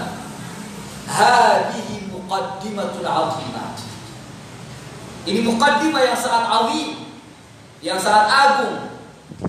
Ya, bagian daripada doa Syekh untuk setiap talib ilmi yata'allam aqidatahu, para penuntut ilmu yang mempelajari akidahnya, yang menginginkan kebenaran, yang menginginkan dengan mempelajari kaidah-kaidah tersebut tajannubat dhalal wa syirk, menjauhkan dari kesesatan dan kesyirikan. Karena yang demikian itu ya akan membebaskan dirinya dari kesyirikan dan kesesatan, dan Allah Subhanahu wa taala akan melindunginya di dunia dan di akhirat. Karena orang-orang yang terbebas dari kesyirikan dan kesesatan, dia akan mendapatkan perlindungan dari Allah. Mendapatkan perlindungan dari Allah di dunia wal akhirah. di dunia dan di akhirat. Dan apabila Allah Subhanahu wa taala telah melindungi seorang hamba, la sabila ilal makarihi antasya ilaihi, dia tidak ada jalan, tidak ada jalan baginya untuk menuju kepada hal-hal yang dibenci oleh Allah Subhanahu wa taala. La fi dinihi wala fi dunyahu, tidak ada pada agamanya dan juga tidak pada dunianya. Dia akan selalu dilindungi oleh Allah Subhanahu wa taala. Sebagaimana Allah Subhanahu wa taala berfirman, Allahu waliyul ladzina amanu yukhrijuhum minadh dhulumati ilan nur wal ladzina kafaru awliya'uhumut taghut yukhrijunahum minan nur ila dhulumat. Allah Subhanahu wa taala adalah wali, pelindung orang-orang yang beriman, yang mengeluarkan mereka dari zulumat, kegelapan-kegelapan, yakni kegelapan syirik, kegelapan kesesatan, kegelapan-kegelapan kemungkaran yang lainnya, ila nur, kepada cahaya tauhid, kepada cahaya sunnah, kepada cahaya jalan yang lurus. Walladzina kafaru, sementara orang-orang yang kafir, awliya'uhumut taghut, wali-wali mereka adalah taghut. Yang taghut ini yukhrijunahum minan nuri ila dhulumat, mengeluarkan mereka dari cahaya-cahaya, yakni cahaya tauhid, cahaya sunnah, kepada kegelapan kesyirikan dan kegelapan kebid'ahan. Fa idza tawallaka Allah, apabila Allah telah melindungi, akan mengeluarkan dirimu dari kegelapan kesyirikan, kekufuran, keraguan-raguan atau kerancuan, dan kegelapan penyimpangan, menuju kepada keimanan, menuju kepada cahaya iman, cahaya ilmu yang bermanfaat dan amal saleh. Karena demikian itu, dzalika bi anna Allaha maulal ladzina amanu wa annal kafirina la maula lahum. Karena demikian itu, yakni Allah Subhanahu wa taala menjadi maula, menjadi pelindung orang-orang yang beriman, sementara orang-orang kafir itu tidak memiliki pelindung. La maula lahum. Ikhwan fillah, azanallahu wa iyyakum. Apabila Allah Subhanahu wa taala telah menjadi pelindung bagi kita, telah memelihara kita, memberikan hidayah kita kepada hidayah itu taufik fi dunya wal akhirah, maka tidak ada kebahagiaan kecuali kebahagiaan itu datang dari Allah Subhanahu wa taala. Tidak ada lagi kesulitan, tidak ada lagi kesempitan setelah Allah Subhanahu wa taala menjadi pelindung bagi kita abadan di dunia, ya, di dunia dan di akhirat. Dan Allah Subhanahu wa taala selalu melindungi kita dengan hidayah. Yang hidayah itu taufik. Hidayah itu taufik, berjalan di atas manhajnya, berjalan di atas manhaj yang sahih di dunia dan di akhirat. Yatawallaka bi ayyudkhilaka jannatahu. Allah Subhanahu wa taala akan melindungimu, akan membimbingmu untuk masuk ke dalam surganya, khalidan mukhalladan fiha, kekal selama-lamanya. La khaufun alaihim wa la hum yahzanun. Tidak ada ketakutan dan juga tidak ada sedih bila Allah Subhanahu wa taala telah melindungi kita, dan kita tidak akan mengalami kesakitan dalam hati kita, sakit karena kesusahan, sakit karena kesombongan, sakit karena benci dan lain sebagainya. Tidak ada. Hadihi wilayatullah li'abdihi al-mu'min fid dunya wal akhirah. Inilah perlindungan Allah Subhanahu wa taala kepada hambanya yang beriman kepada Allah Subhanahu wa taala di dunia dan di akhirat. Perkataan beliau, wa ayyaj'alaka mubarakan aina ma kunta. Dan semoga Allah Subhanahu wa taala menjadikan mubarak, keberkahan di mana saja kamu berada. Jadi Allah Subhanahu wa taala akan senantiasa memberkahi kita, karena memang keberkahan datangnya dari Allah Azza wa Jalla di mana saja kita berada. Ya, di mana saja kita berada. Ini doa dari beliau, doa dari Syekh Muhammad bin Abdul Wahab, agar Allah Subhanahu wa taala selalu memberkahi kita di mana saja kita berada. Apa makna barokah? Apa makna berkah ya ikhwah? Kathratul khair wa dawam. Kathratul khair wa dawam. Banyaknya kebaikan, dan kebaikan itu selalu mengalir. Kebaikan itu selalu mengalir. Kalau kita diberkahi di mana saja oleh Allah Subhanahu wa taala, maka kebaikan itu akan datang kepada kita, atau kita akan memberikan kebaikan kepada manusia dimanapun saja kita berada, dan kebaikan itu selalu mengalir, imma dari diri kita atau imma dari orang lain yang selalu memberikan kebaikan kepada kita. Kalau kita selalu mendapatkan keberkahan dari Allah Subhanahu wa taala. Ya, contoh saja, di mana saja Rasulullah SAW berada, mana di tempat Rasulullah itu diam, Allah berikan barokah. Ya, dengan kehadiran Rasulullah SAW. Allah Subhanahu wa taala selalu memberikan keberkahan kepada tempat di mana Rasulullah SAW berada. Contoh, ketika Nabi berada di kabilah Sa'diyah, saat Halimatus Sa'diyah menyusuinya.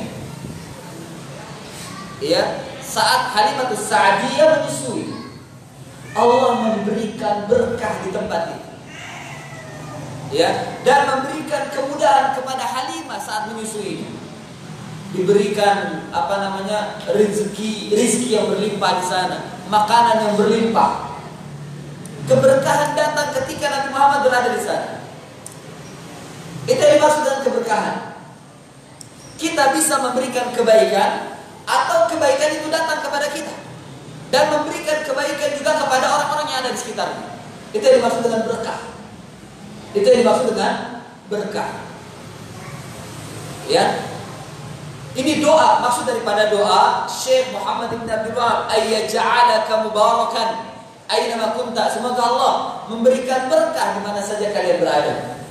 Artinya, kita bisa memberikan kebaikan kepada orang-orang yang ada di sekitar kita, atau sebaliknya, orang-orang yang ada di sekitar kita bisa memberikan kebaikan kepada kita, atau orang-orang yang ada di sekitar kita selalu mendapatkan kebaikan saat kita berada di dalamnya.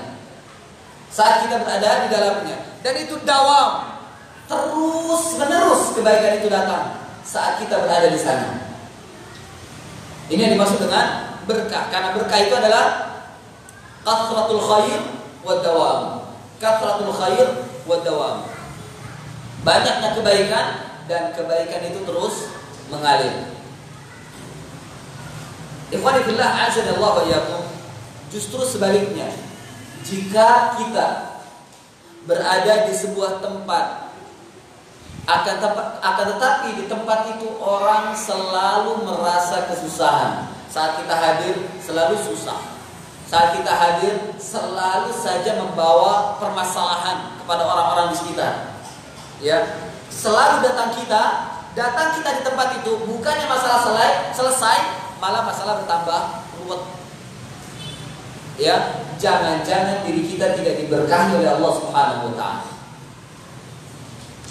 Ya, jangan-jangan diri kita tidak diberkahi oleh Allah Subhanahu wa taala. Justru ketika datang kita di sana sudah ada masalah. Datang kita ke sana malah tambah banyak masalah. Malah tambah ruwet masalahnya. Malah tambah kacau masalahnya. Ini jangan-jangan kita tidak diberkahi oleh Allah Subhanahu wa taala. Ya, orang yang diberkahi oleh Allah Subhanahu wa taala, ketika kita datang ke sana, masalah selesai. Atau masalah bisa diatasi, atau masalah selalu saja ada jalan keluar. Ya, dan orang yang lain yang ada di sekitar kita selalu mendapat kebaikan. Selalu mendapat kebaikan. Maka ini tanda kita diberkahi oleh Allah Subhanahu wa taala. Wa ayyaj'alaka mubarakan aina ma kunta. Itu yang dimaksud. Semoga Allah selalu memberikan berkah kepada kita di mana saja kita berada. Kemudian Perkataan kemudian yang dimaksud dengan berkah juga semoga Allah Subhanahu wa taala menjadikan barokah pada umur kita. Semoga Allah Subhanahu wa taala memberkahi pada rizki kita. Semoga Allah menjadikan berkah atau memberkahi kepada ilmu kita, memberkahi kepada amal kita, memberkahi kepada keluarga kita, memberkahi kepada teman kita, memberkahi kepada istri kita, memberkahi pada anak kita dan seluruhnya. Semoga Allah Subhanahu wa taala selalu memberkahi kita.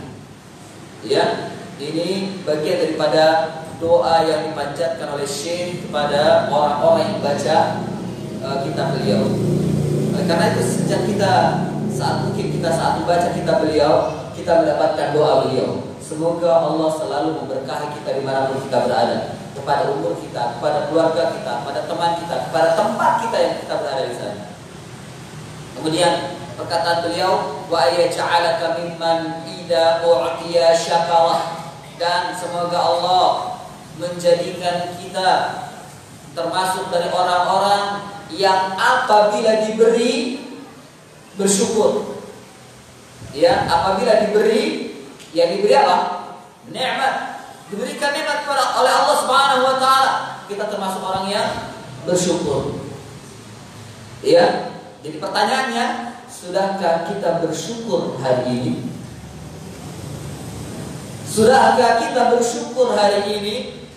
Berapa banyak nikmat yang kita dapat hari ini? Saat kita mulai bangun tidur, berapa banyak kita telah mendapatkan nikmat dari Allah Subhanahu wa taala yang sudah kita syukuri.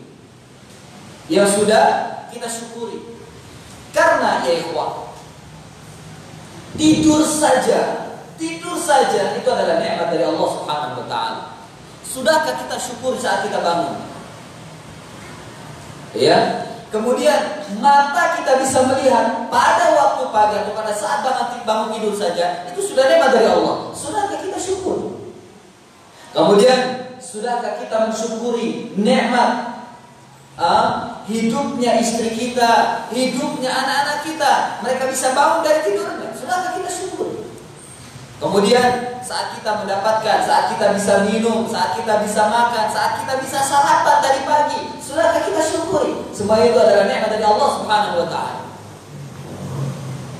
Ya. Dan Syekh berdoa pada kalimatnya ini, wa ayyaj'alaka, dan semoga Allah menjadikanmu mimman idza u'tiya syakara, termasuk dari orang-orang yang apabila diberi nikmat bersyukur kepada Allah Subhanahu wa taala. Berbeda dengan orang-orang yang apabila diberi nikmat kufur pada Allah Subhanahu wa taala, bahkan menolak untuk bersyukur kepada Allah Subhanahu wa taala. Dan ini kebanyakan manusia. Kebanyakan manusia apabila diberi nikmat oleh Allah Subhanahu wa taala, mereka kufur dan mereka mengingkari atas nikmat Allah tersebut. Apa tandanya mereka mengkufuri dan mengingkari nikmat Allah? Mereka salurkan, mereka belanjakan semua nikmat yang telah diberikan oleh Allah Subhanahu wa taala kepada selain ketaatan kepada Allah Subhanahu wa taala.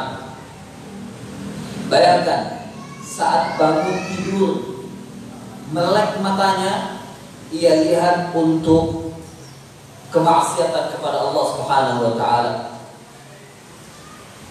Saat ia berbicara, mengawali dengan pembicaraan yang kufur kepada Allah Subhanahu wa taala. Ini menunjukkan kufur nikmat. Dia awali dengan apa? Bukan diawali dengan alhamdulillah, tapi diawali dengan mencaci maki istrinya, mencaci maki anaknya, mengeluarkan kata-kata kotor. Hada min kufri nikmat. Bangun tidur sudah mencaci, bangun tidur sudah marah-marah. Ini menunjukkan kufur nikmat kepada Allah Subhanahu wa taala. Atau ketika ia diberikan mal, ia belanjakan untuk kemaksiatan kepada Allah Subhanahu wa taala. Ini termasuk dari orang yang telah kufur nikmat kepada Allah Subhanahu wa taala. Ya. Maka yang seperti ini adalah sebab-sebab kita mendapatkan kesusahan. Sebab-sebab kita mendapatkan hukuman dari Allah Subhanahu wa taala, siksaan dari Allah Subhanahu wa taala. Adapun orang yang bersyukur pada Allah Subhanahu wa taala itu senantiasa akan ditambah nikmatnya oleh Allah Subhanahu wa taala. Karena Allah Subhanahu wa taala berfirman, "Wa in ta'adzana rabbukum la in syakartum la azidannakum wa la in kafartum inna 'adzabi lasyadid." Dan memang terkadang azab yang datang dari Allah disebabkan karena kita kufur nikmat kepada Allah Subhanahu wa taala. Dan kebaikan yang datang itu tatkala kita mensyukuri nikmat Allah Subhanahu wa taala. Dan perkataan beliau wa idza butuliya sabara, yakni Allah, semoga Allah Subhanahu wa taala menjadikan kita menjadi orang-orang yang sabar apabila diberikan bala dan musibah oleh Allah Subhanahu wa taala. Karena ini adalah tanda kebahagiaan. Bila kita bersyukur, bersabar dan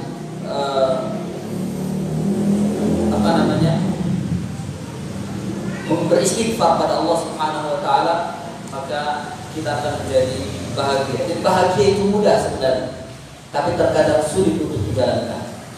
Untuk mengambil kebahagiaan itu mudah, tapi sulit. Sedikit sekali Allah Subhanahu wa taala berikan hidayah kepada mereka. Dari sini menunjukkan juga bila ingin bahagia, maka amalkan. Selalu bersyukur pada Allah, selalu bersabar, dan selalu istighfar. Rajin lisan kita untuk beristighfar pada Allah Subhanahu wa taala tatkala kita berdosa. Ya. Karena Allah Subhanahu wa taala berfirman, "Walladzina idza fa'alu fahishatan aw zalamu anfusahum dzakarullah fastaghfiru lidzunubihim wa man yaghfiru dzunuba illa Allah." Orang-orang yang apabila mereka melakukan fahisyah, yakni perbuatan dosa, aw zalamu, atau mereka menzalimi diri mereka sendiri, dzakarullah, mereka mengingat Allah Subhanahu wa taala, wastaghfaru lidzunubihim, dan mereka meminta ampun atas dosa-dosa mereka, karena dosa-dosa mereka, wa may yaghfiru dzunuba illa Allah, dan mereka tahu tidak ada yang bisa mengampunkan dosa kecuali hanya Allah. Ya, kecuali hanya Allah. Maka bagaimana tidak bahagia ketika mereka tahu yang mengampunkan adalah hanya Allah Subhanahu wa taala. Berbeda dengan orang-orang yang putus asa terhadap ampunan Allah Subhanahu wa taala. Innamat taubatu 'ala Allahi lil ladzina ya'maluna as-su'. Karena hanya saja taubat itu dilakukan oleh Allah Subhanahu wa taala. Atas Allah adalah orang-orang yang mengamalkan keburukan, bijahala, dengan kebodohannya. Tsumma yatubu, kemudian mereka bertaubat. Ya. Tsumma yatubu min qarib, kemudian mereka bertaubat sebelum datang kepada mereka kematian. Jadi ini tanda orang yang bahagia. Ini muqaddimah yang pertama yang dituturkan oleh Syekh, ya. Ini dituturkan oleh Syekh, dan ini muqaddimah yang azim. Permulaan agar kita selalu bersyukur pada Allah, agar kita bersabar, dan agar kita beristighfar, dan kita menjadi orang-orang yang berbahagia di sisi Allah Subhanahu wa ta'ala. Ikhwan fillah, ini yang bisa saya sampaikan pada pertemuan pertama ini. Baru muqaddimah, belum masuk inti. Baru muqaddimah yang pertama. Ya, intinya kita bagaimana kita menjadi orang yang bahagia. Insyaallah pada pertemuan akan datang, ya, direncanakan lagi untuk membahas pada kata-kata selanjutnya di dalam kitab Qawaid al-Arba'ah. Selanjutnya bila ingin bersoal jawab, maka masih ada waktu setengah jam, dipersilakan.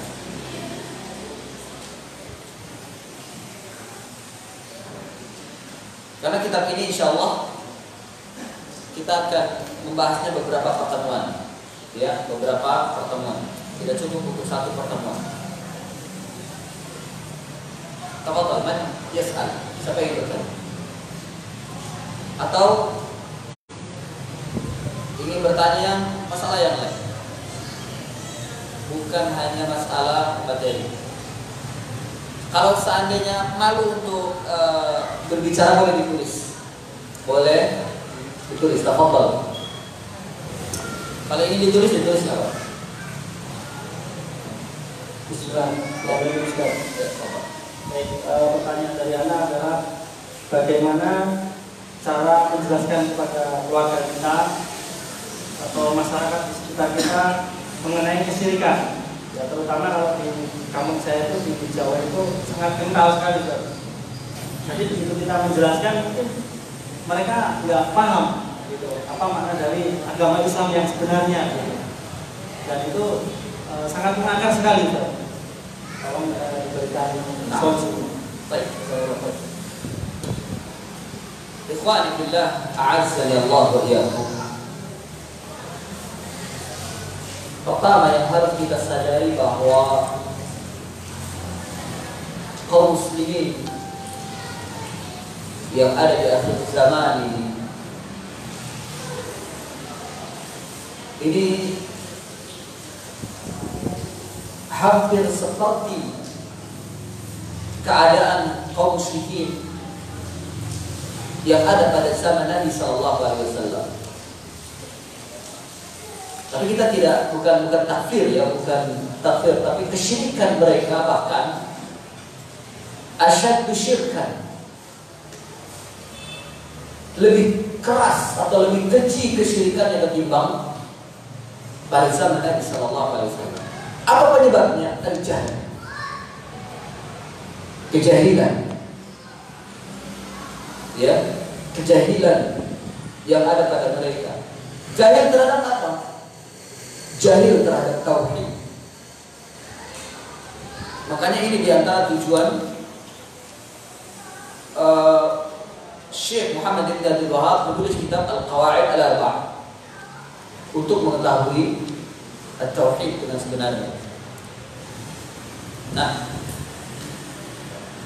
untuk mendakwahkan mereka butuh mujahadah, butuh kesungguhan. Pertama, semangat. Yang kedua, al-ilm, butuh ilmu.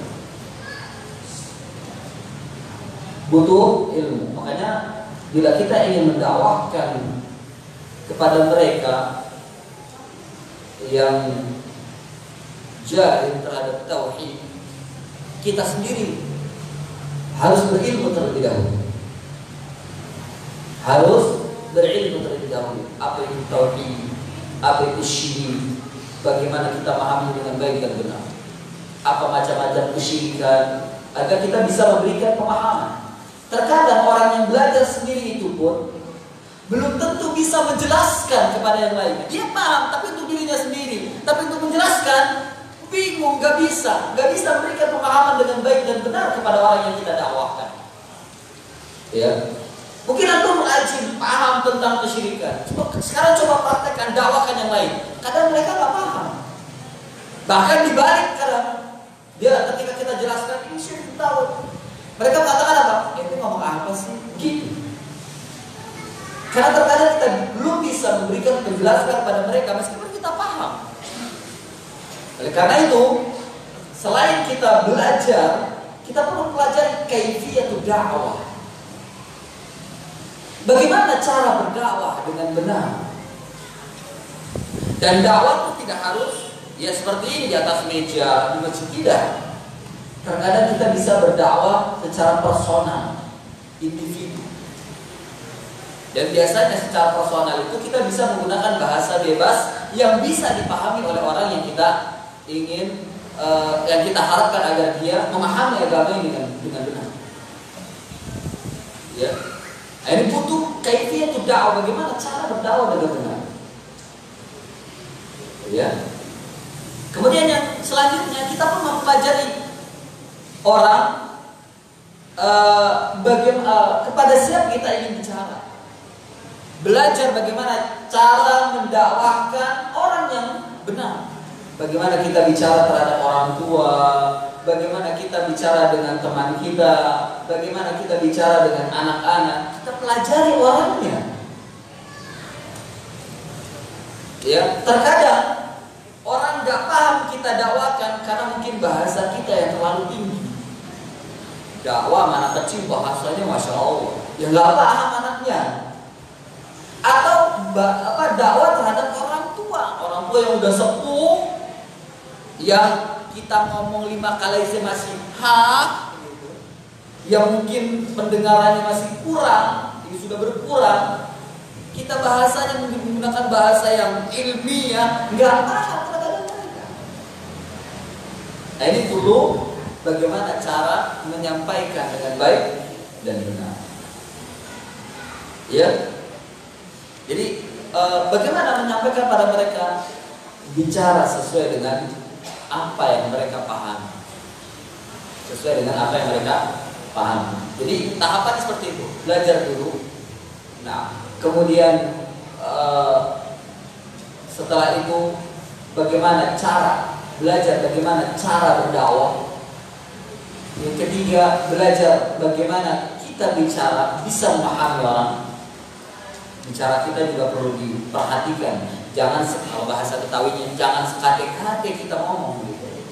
Ya jangan sekate-kate kita ngomong gitu. Nggak boleh kita ngomong sembarangan. Ya. Kemudian bicara bagaimana cara kita bisa memahami orang dengan baik. Ya, pahami karakteristik manusia. Bagaimana kita bisa bicara mereka dengan baik, agar perkataan kita, dakwah kita bermanfaat.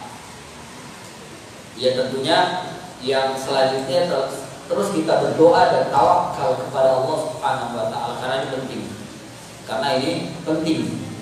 Karena seseorang tidak akan bisa mendapatkan hidayah dari Allah, tidak akan bisa mendapatkan petunjuk melainkan berdasarkan dengan hidayah taufik, mengharapkan hidayah taufik dari Allah Subhanahu wa taala. Kalau Allah memberikan hidayah taufik, akan mudah orang bisa memahami agama dengan benar.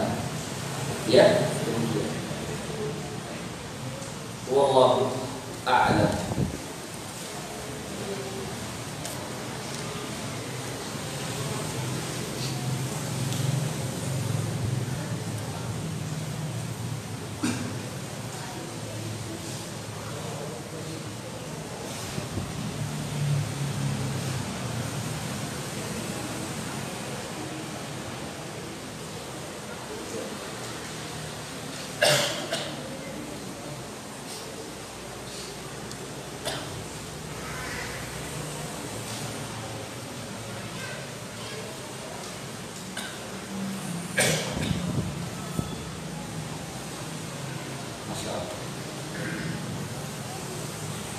Ini ada yang curhat.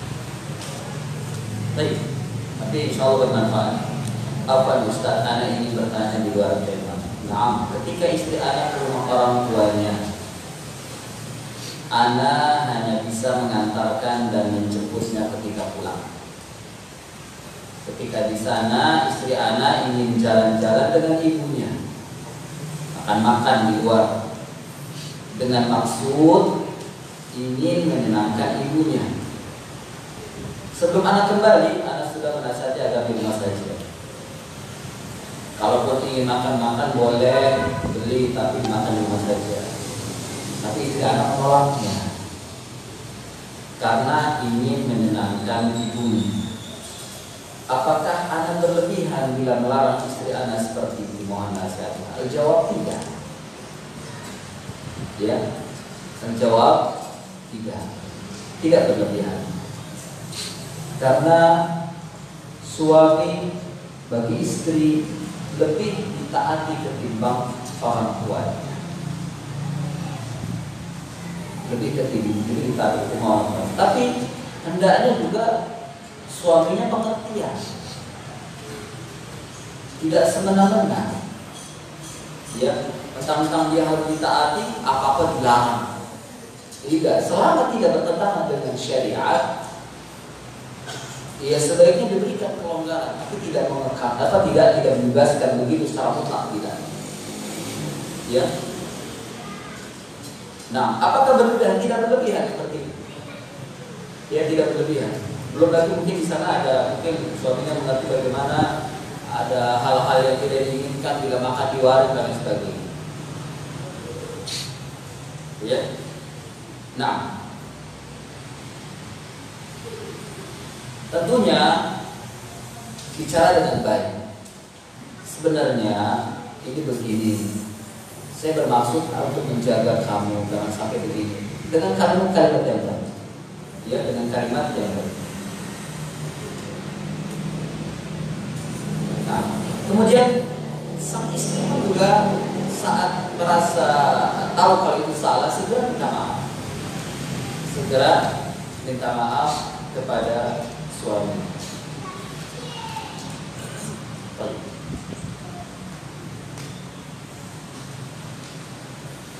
Ustadz, mohon diberikan nasihatnya supaya kita selalu bersemangat dalam berkolabor ini. Dan apa manfaat kita kolabor ini untuk dunia dan akhirat? Masya Allah. Nasihat saya dan nasihat yang terbesar bagi para talibul ilmi, taqwallah, ittaqullah haqqa tuqatih. Bertakwalah kepada Allah dengan sebenar-benarnya.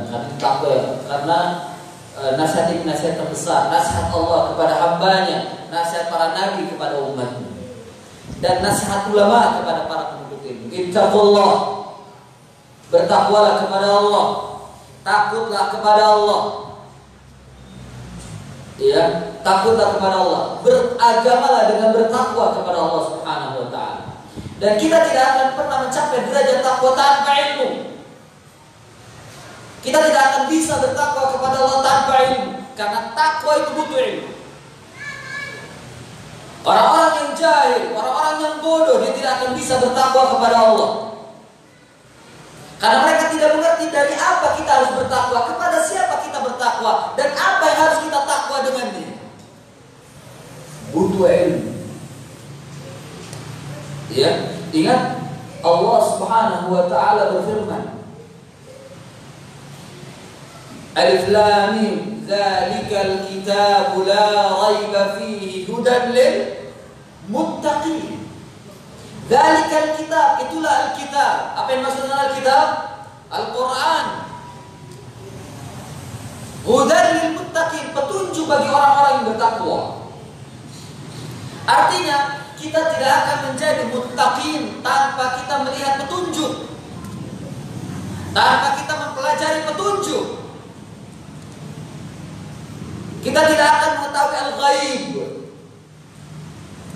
Alladzina yu'minuna bil ghaib. Karena bertakwa orang yang beriman kepada al-ghaib. Kita tidak akan mengetahui al-ghaib tanpa kita melihat petunjuk, tanpa kita mempelajari Al-Kitab dan Sunnah. Kita tidak akan menjadi muttaqin tanpa kita mengetahui petunjuk Allah Subhanahu wa taala. Dzalikal Kitabu hudan lil muttaqin. Hudan, dzalikal Kitabu la raiba fi.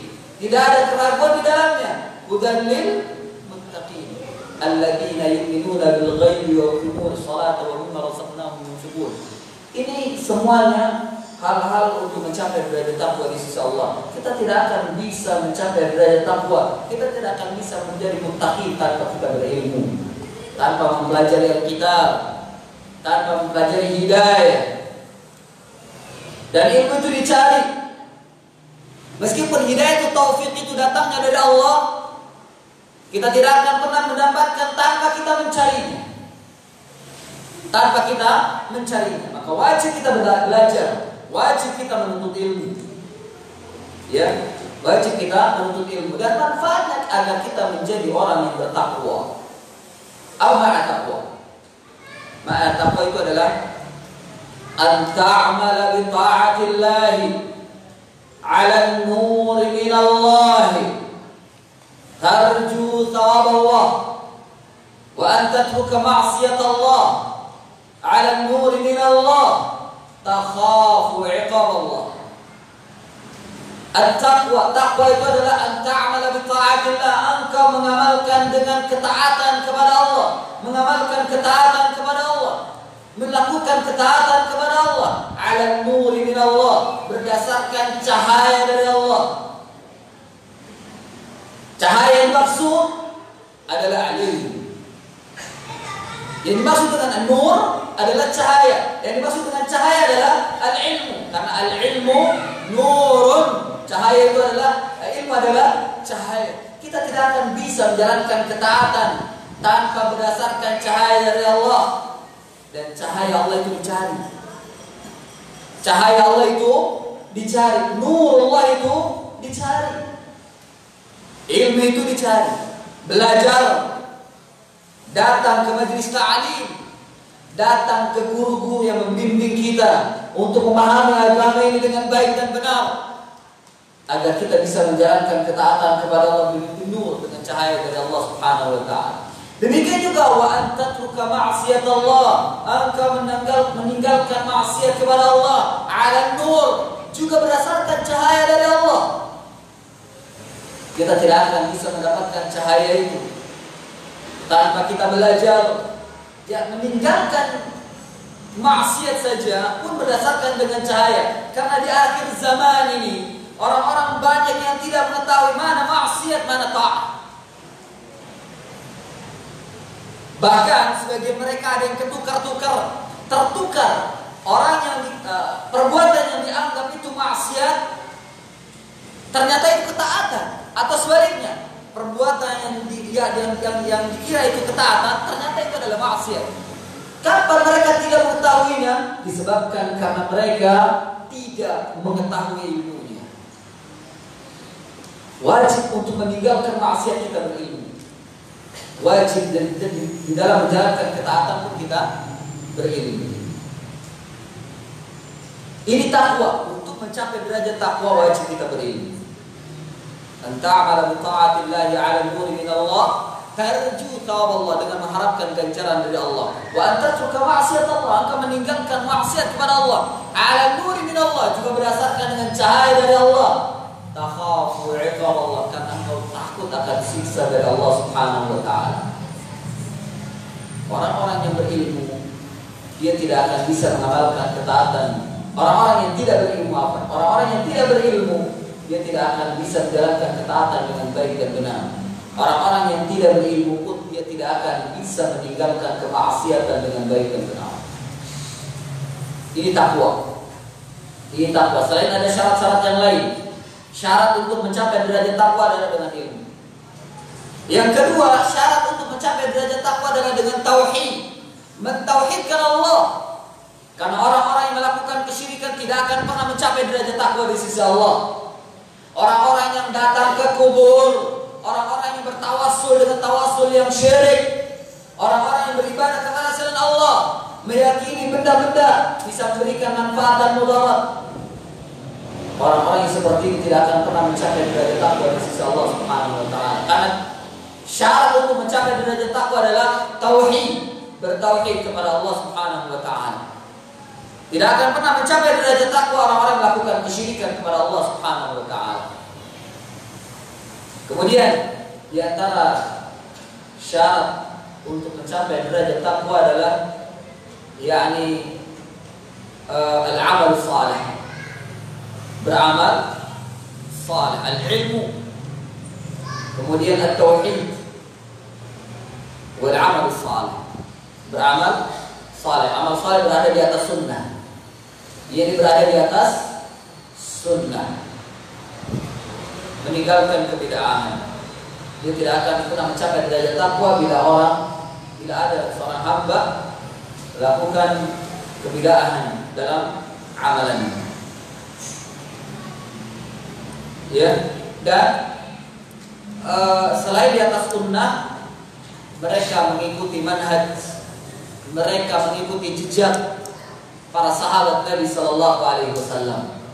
Kita tidak akan pernah mengetahui bagaimana jejak para salafus saleh, jejak 3 generasi yang terbaik dari umat ini, jejaknya sahabat, tabi'in, dan tabi'in tanpa belajar, tanpa datang ke majelis ta'lim, tanpa mendengarkan tausiah, tanpa mendengarkan ilmu dari guru-guru kita yang membimbing kita untuk memahami agama ini seperti pemahaman para sahabat Nabi Sallallahu Alaihi Wasallam. Kita tidak akan pernah mencapai derajat takwa.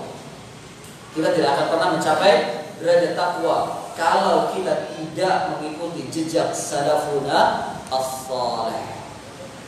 Nah, ini yang bisa saya nasihatkan bagi para thalibul ilmi agar untuk semangat selalu bertakwa kepada Allah Subhanahu wa taala. Kemudian, ikhwan fillah azanallahu wa iyyakum, supaya semangat menuntut ilmu,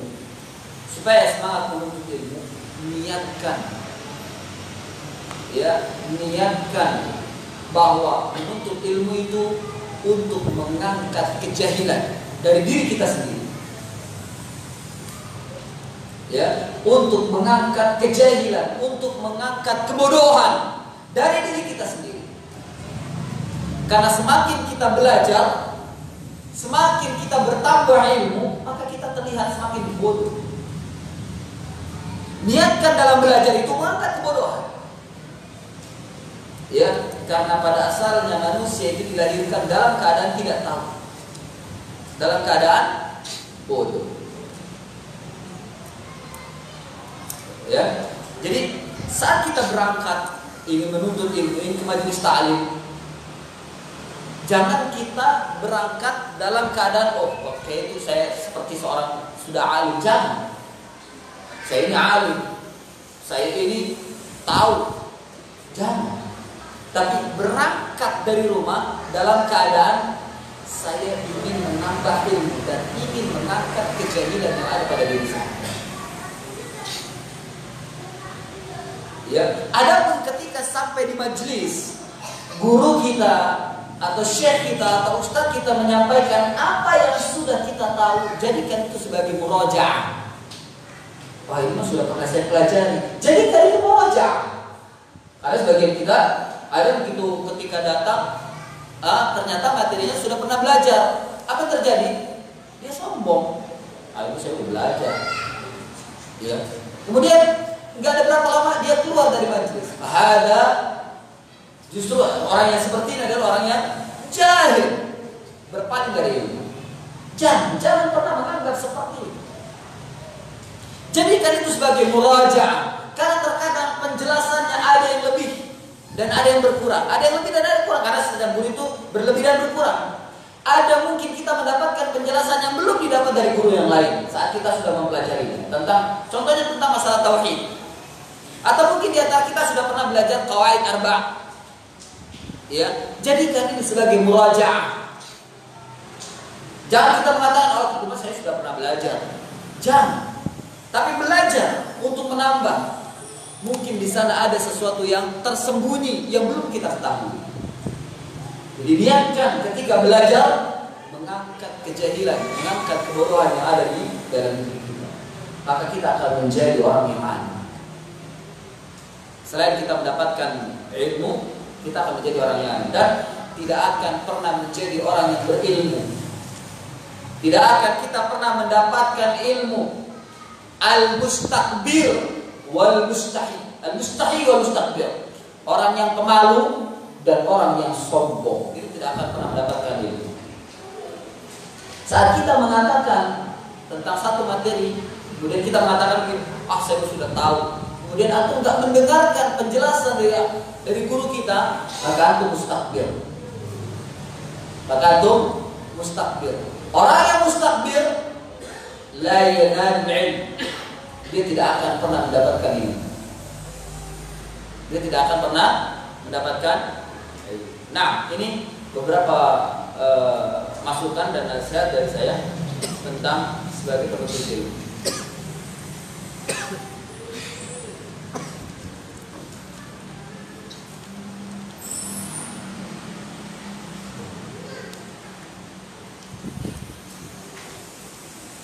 Nah, sini ada pertanyaan. Assalamualaikum Ustadz. Waalaikumsalam warahmatullahi. Apakah benar kesyirikan pada hari ini lebih parah dari zaman jahiliyah? Karena mereka melakukan kesyirikan tapi tetap mendengarkan Allah dan menerima pertolongan menghindari dari bencana dan bala. Menjawab, na'am. Insyaallah nanti akan ada pembahasan di kaidah bahwasanya kesyirikan yang terjadi di zaman sekarang ini asyaddu syirkan. Lebih keji, lebih dahsyat, lebih keras kesyirikan yang tertimpa orang-orang terdahulu. Kenapa? Orang-orang terdahulu itu mereka enggan untuk mengucapkan kalimat la ilaha illallah. Sahih. Sombong mereka untuk mengucapkan kalimat la ilaha illallah. Dikatakan oleh Nurul la ilaha illallah. Mereka tak mau. Karena kenapa? Mereka paham kalimat la ilaha illallah itu konsekuensinya untuk meninggalkan Tuhan-Tuhan mereka, meninggalkan peribadatan mereka, ya, untuk menuhankan hanya Allah Subhanahu wa taala saja dan tidak menyekutukannya. Namun orang-orang pada zaman sekarang ini Karena berkata al-Bashir, pertama mereka mengaku Muslim, mengaku umat Muhammad sallallahu alaihi wasallam, mengaku bahkan mereka terus-menerus mengucapkan la ilaha illallah. Akan tetapi mereka melakukannya di depan berhala mereka. Mereka melakukannya sambil menyekutukan Allah Subhanahu wa taala. Ya tidak. Dan ini fenomena ini nyata di depan mata, kumpul di sisi kuburan, melingkar kuburan, tahu anggap kuburan soleh. Apa mereka baca? La ilaha illallah. Sahih. Padahal kalimat itu adalah untuk menafikan perbuatan itu. Ya, mereka mengucapkan kalimat la ilaha illallah. Kalau kita tanya, agamamu apa? Islam. Nabimu siapa? Muhammad. Kalau kita keluarkan mereka dari Nabi Muhammad, apa golongan Nabi Muhammad, marah mereka, nggak mau. Tapi kesyirikan itu tidak mau mereka tinggalkan. Nah, lagi-lagi kebodohan yang ada pada mereka, kejahilan yang ada pada mereka, dan ini diantara kaidah al-qawaidul arba' untuk membantahnya, ya, untuk membantah kebodohan mereka bahwasanya perbuatan mereka dianggap bukan perbuatan syirik. Padahal itu nyata-nyata adalah perbuatan syirik.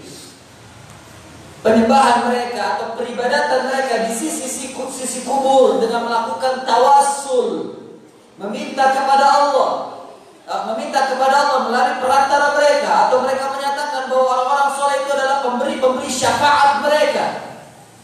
Yang nyata ini adalah perbuatan kesyirikan yang dilakukan oleh orang-orang terdahulu. Mereka anggap itu bukan syirik. Disebabkan karena kebodohan mereka terhadap kaidah ini. Makanya kesyirikan yang terjadi pada zaman sekarang itu asyad, lebih keras, ya, lebih parah. Kalau orang bilang di sini lebih parah daripada orang-orang terdahulu. Mengapa? Orang terdahulu enggan untuk mengucapkan kalimat la ilaha illallah, tapi orang sekarang sambil melakukan kesyirikan dia mengucapkan la ilaha illallah. Sahih? Nah. Dan mereka mengatakan bahwasanya perbuatan itu bukan syirik. Ya, wallahu a'lam. Cukup ya? Ya, sampai di sini. Mudah-mudahan ada manfaatnya pertemuan kita pada pagi ini. Pak, insya Allah nanti direncanakan lagi kita akan membahas kitab ini lagi pada season yang kedua di hari yang lain. Wassallallahu ala nabiyyina Muhammadin wa ala alihi wa sahbihi wa baraka wasallam. Subhanakallahumma wa bihamdik, asyhadu an la ilaha illa anta, astaghfiruka wa atubu ilaik. Wa akhiru da'wana alhamdulillahi rabbil alamin. Wassalamu alaikum warahmatullahi wabarakatuh.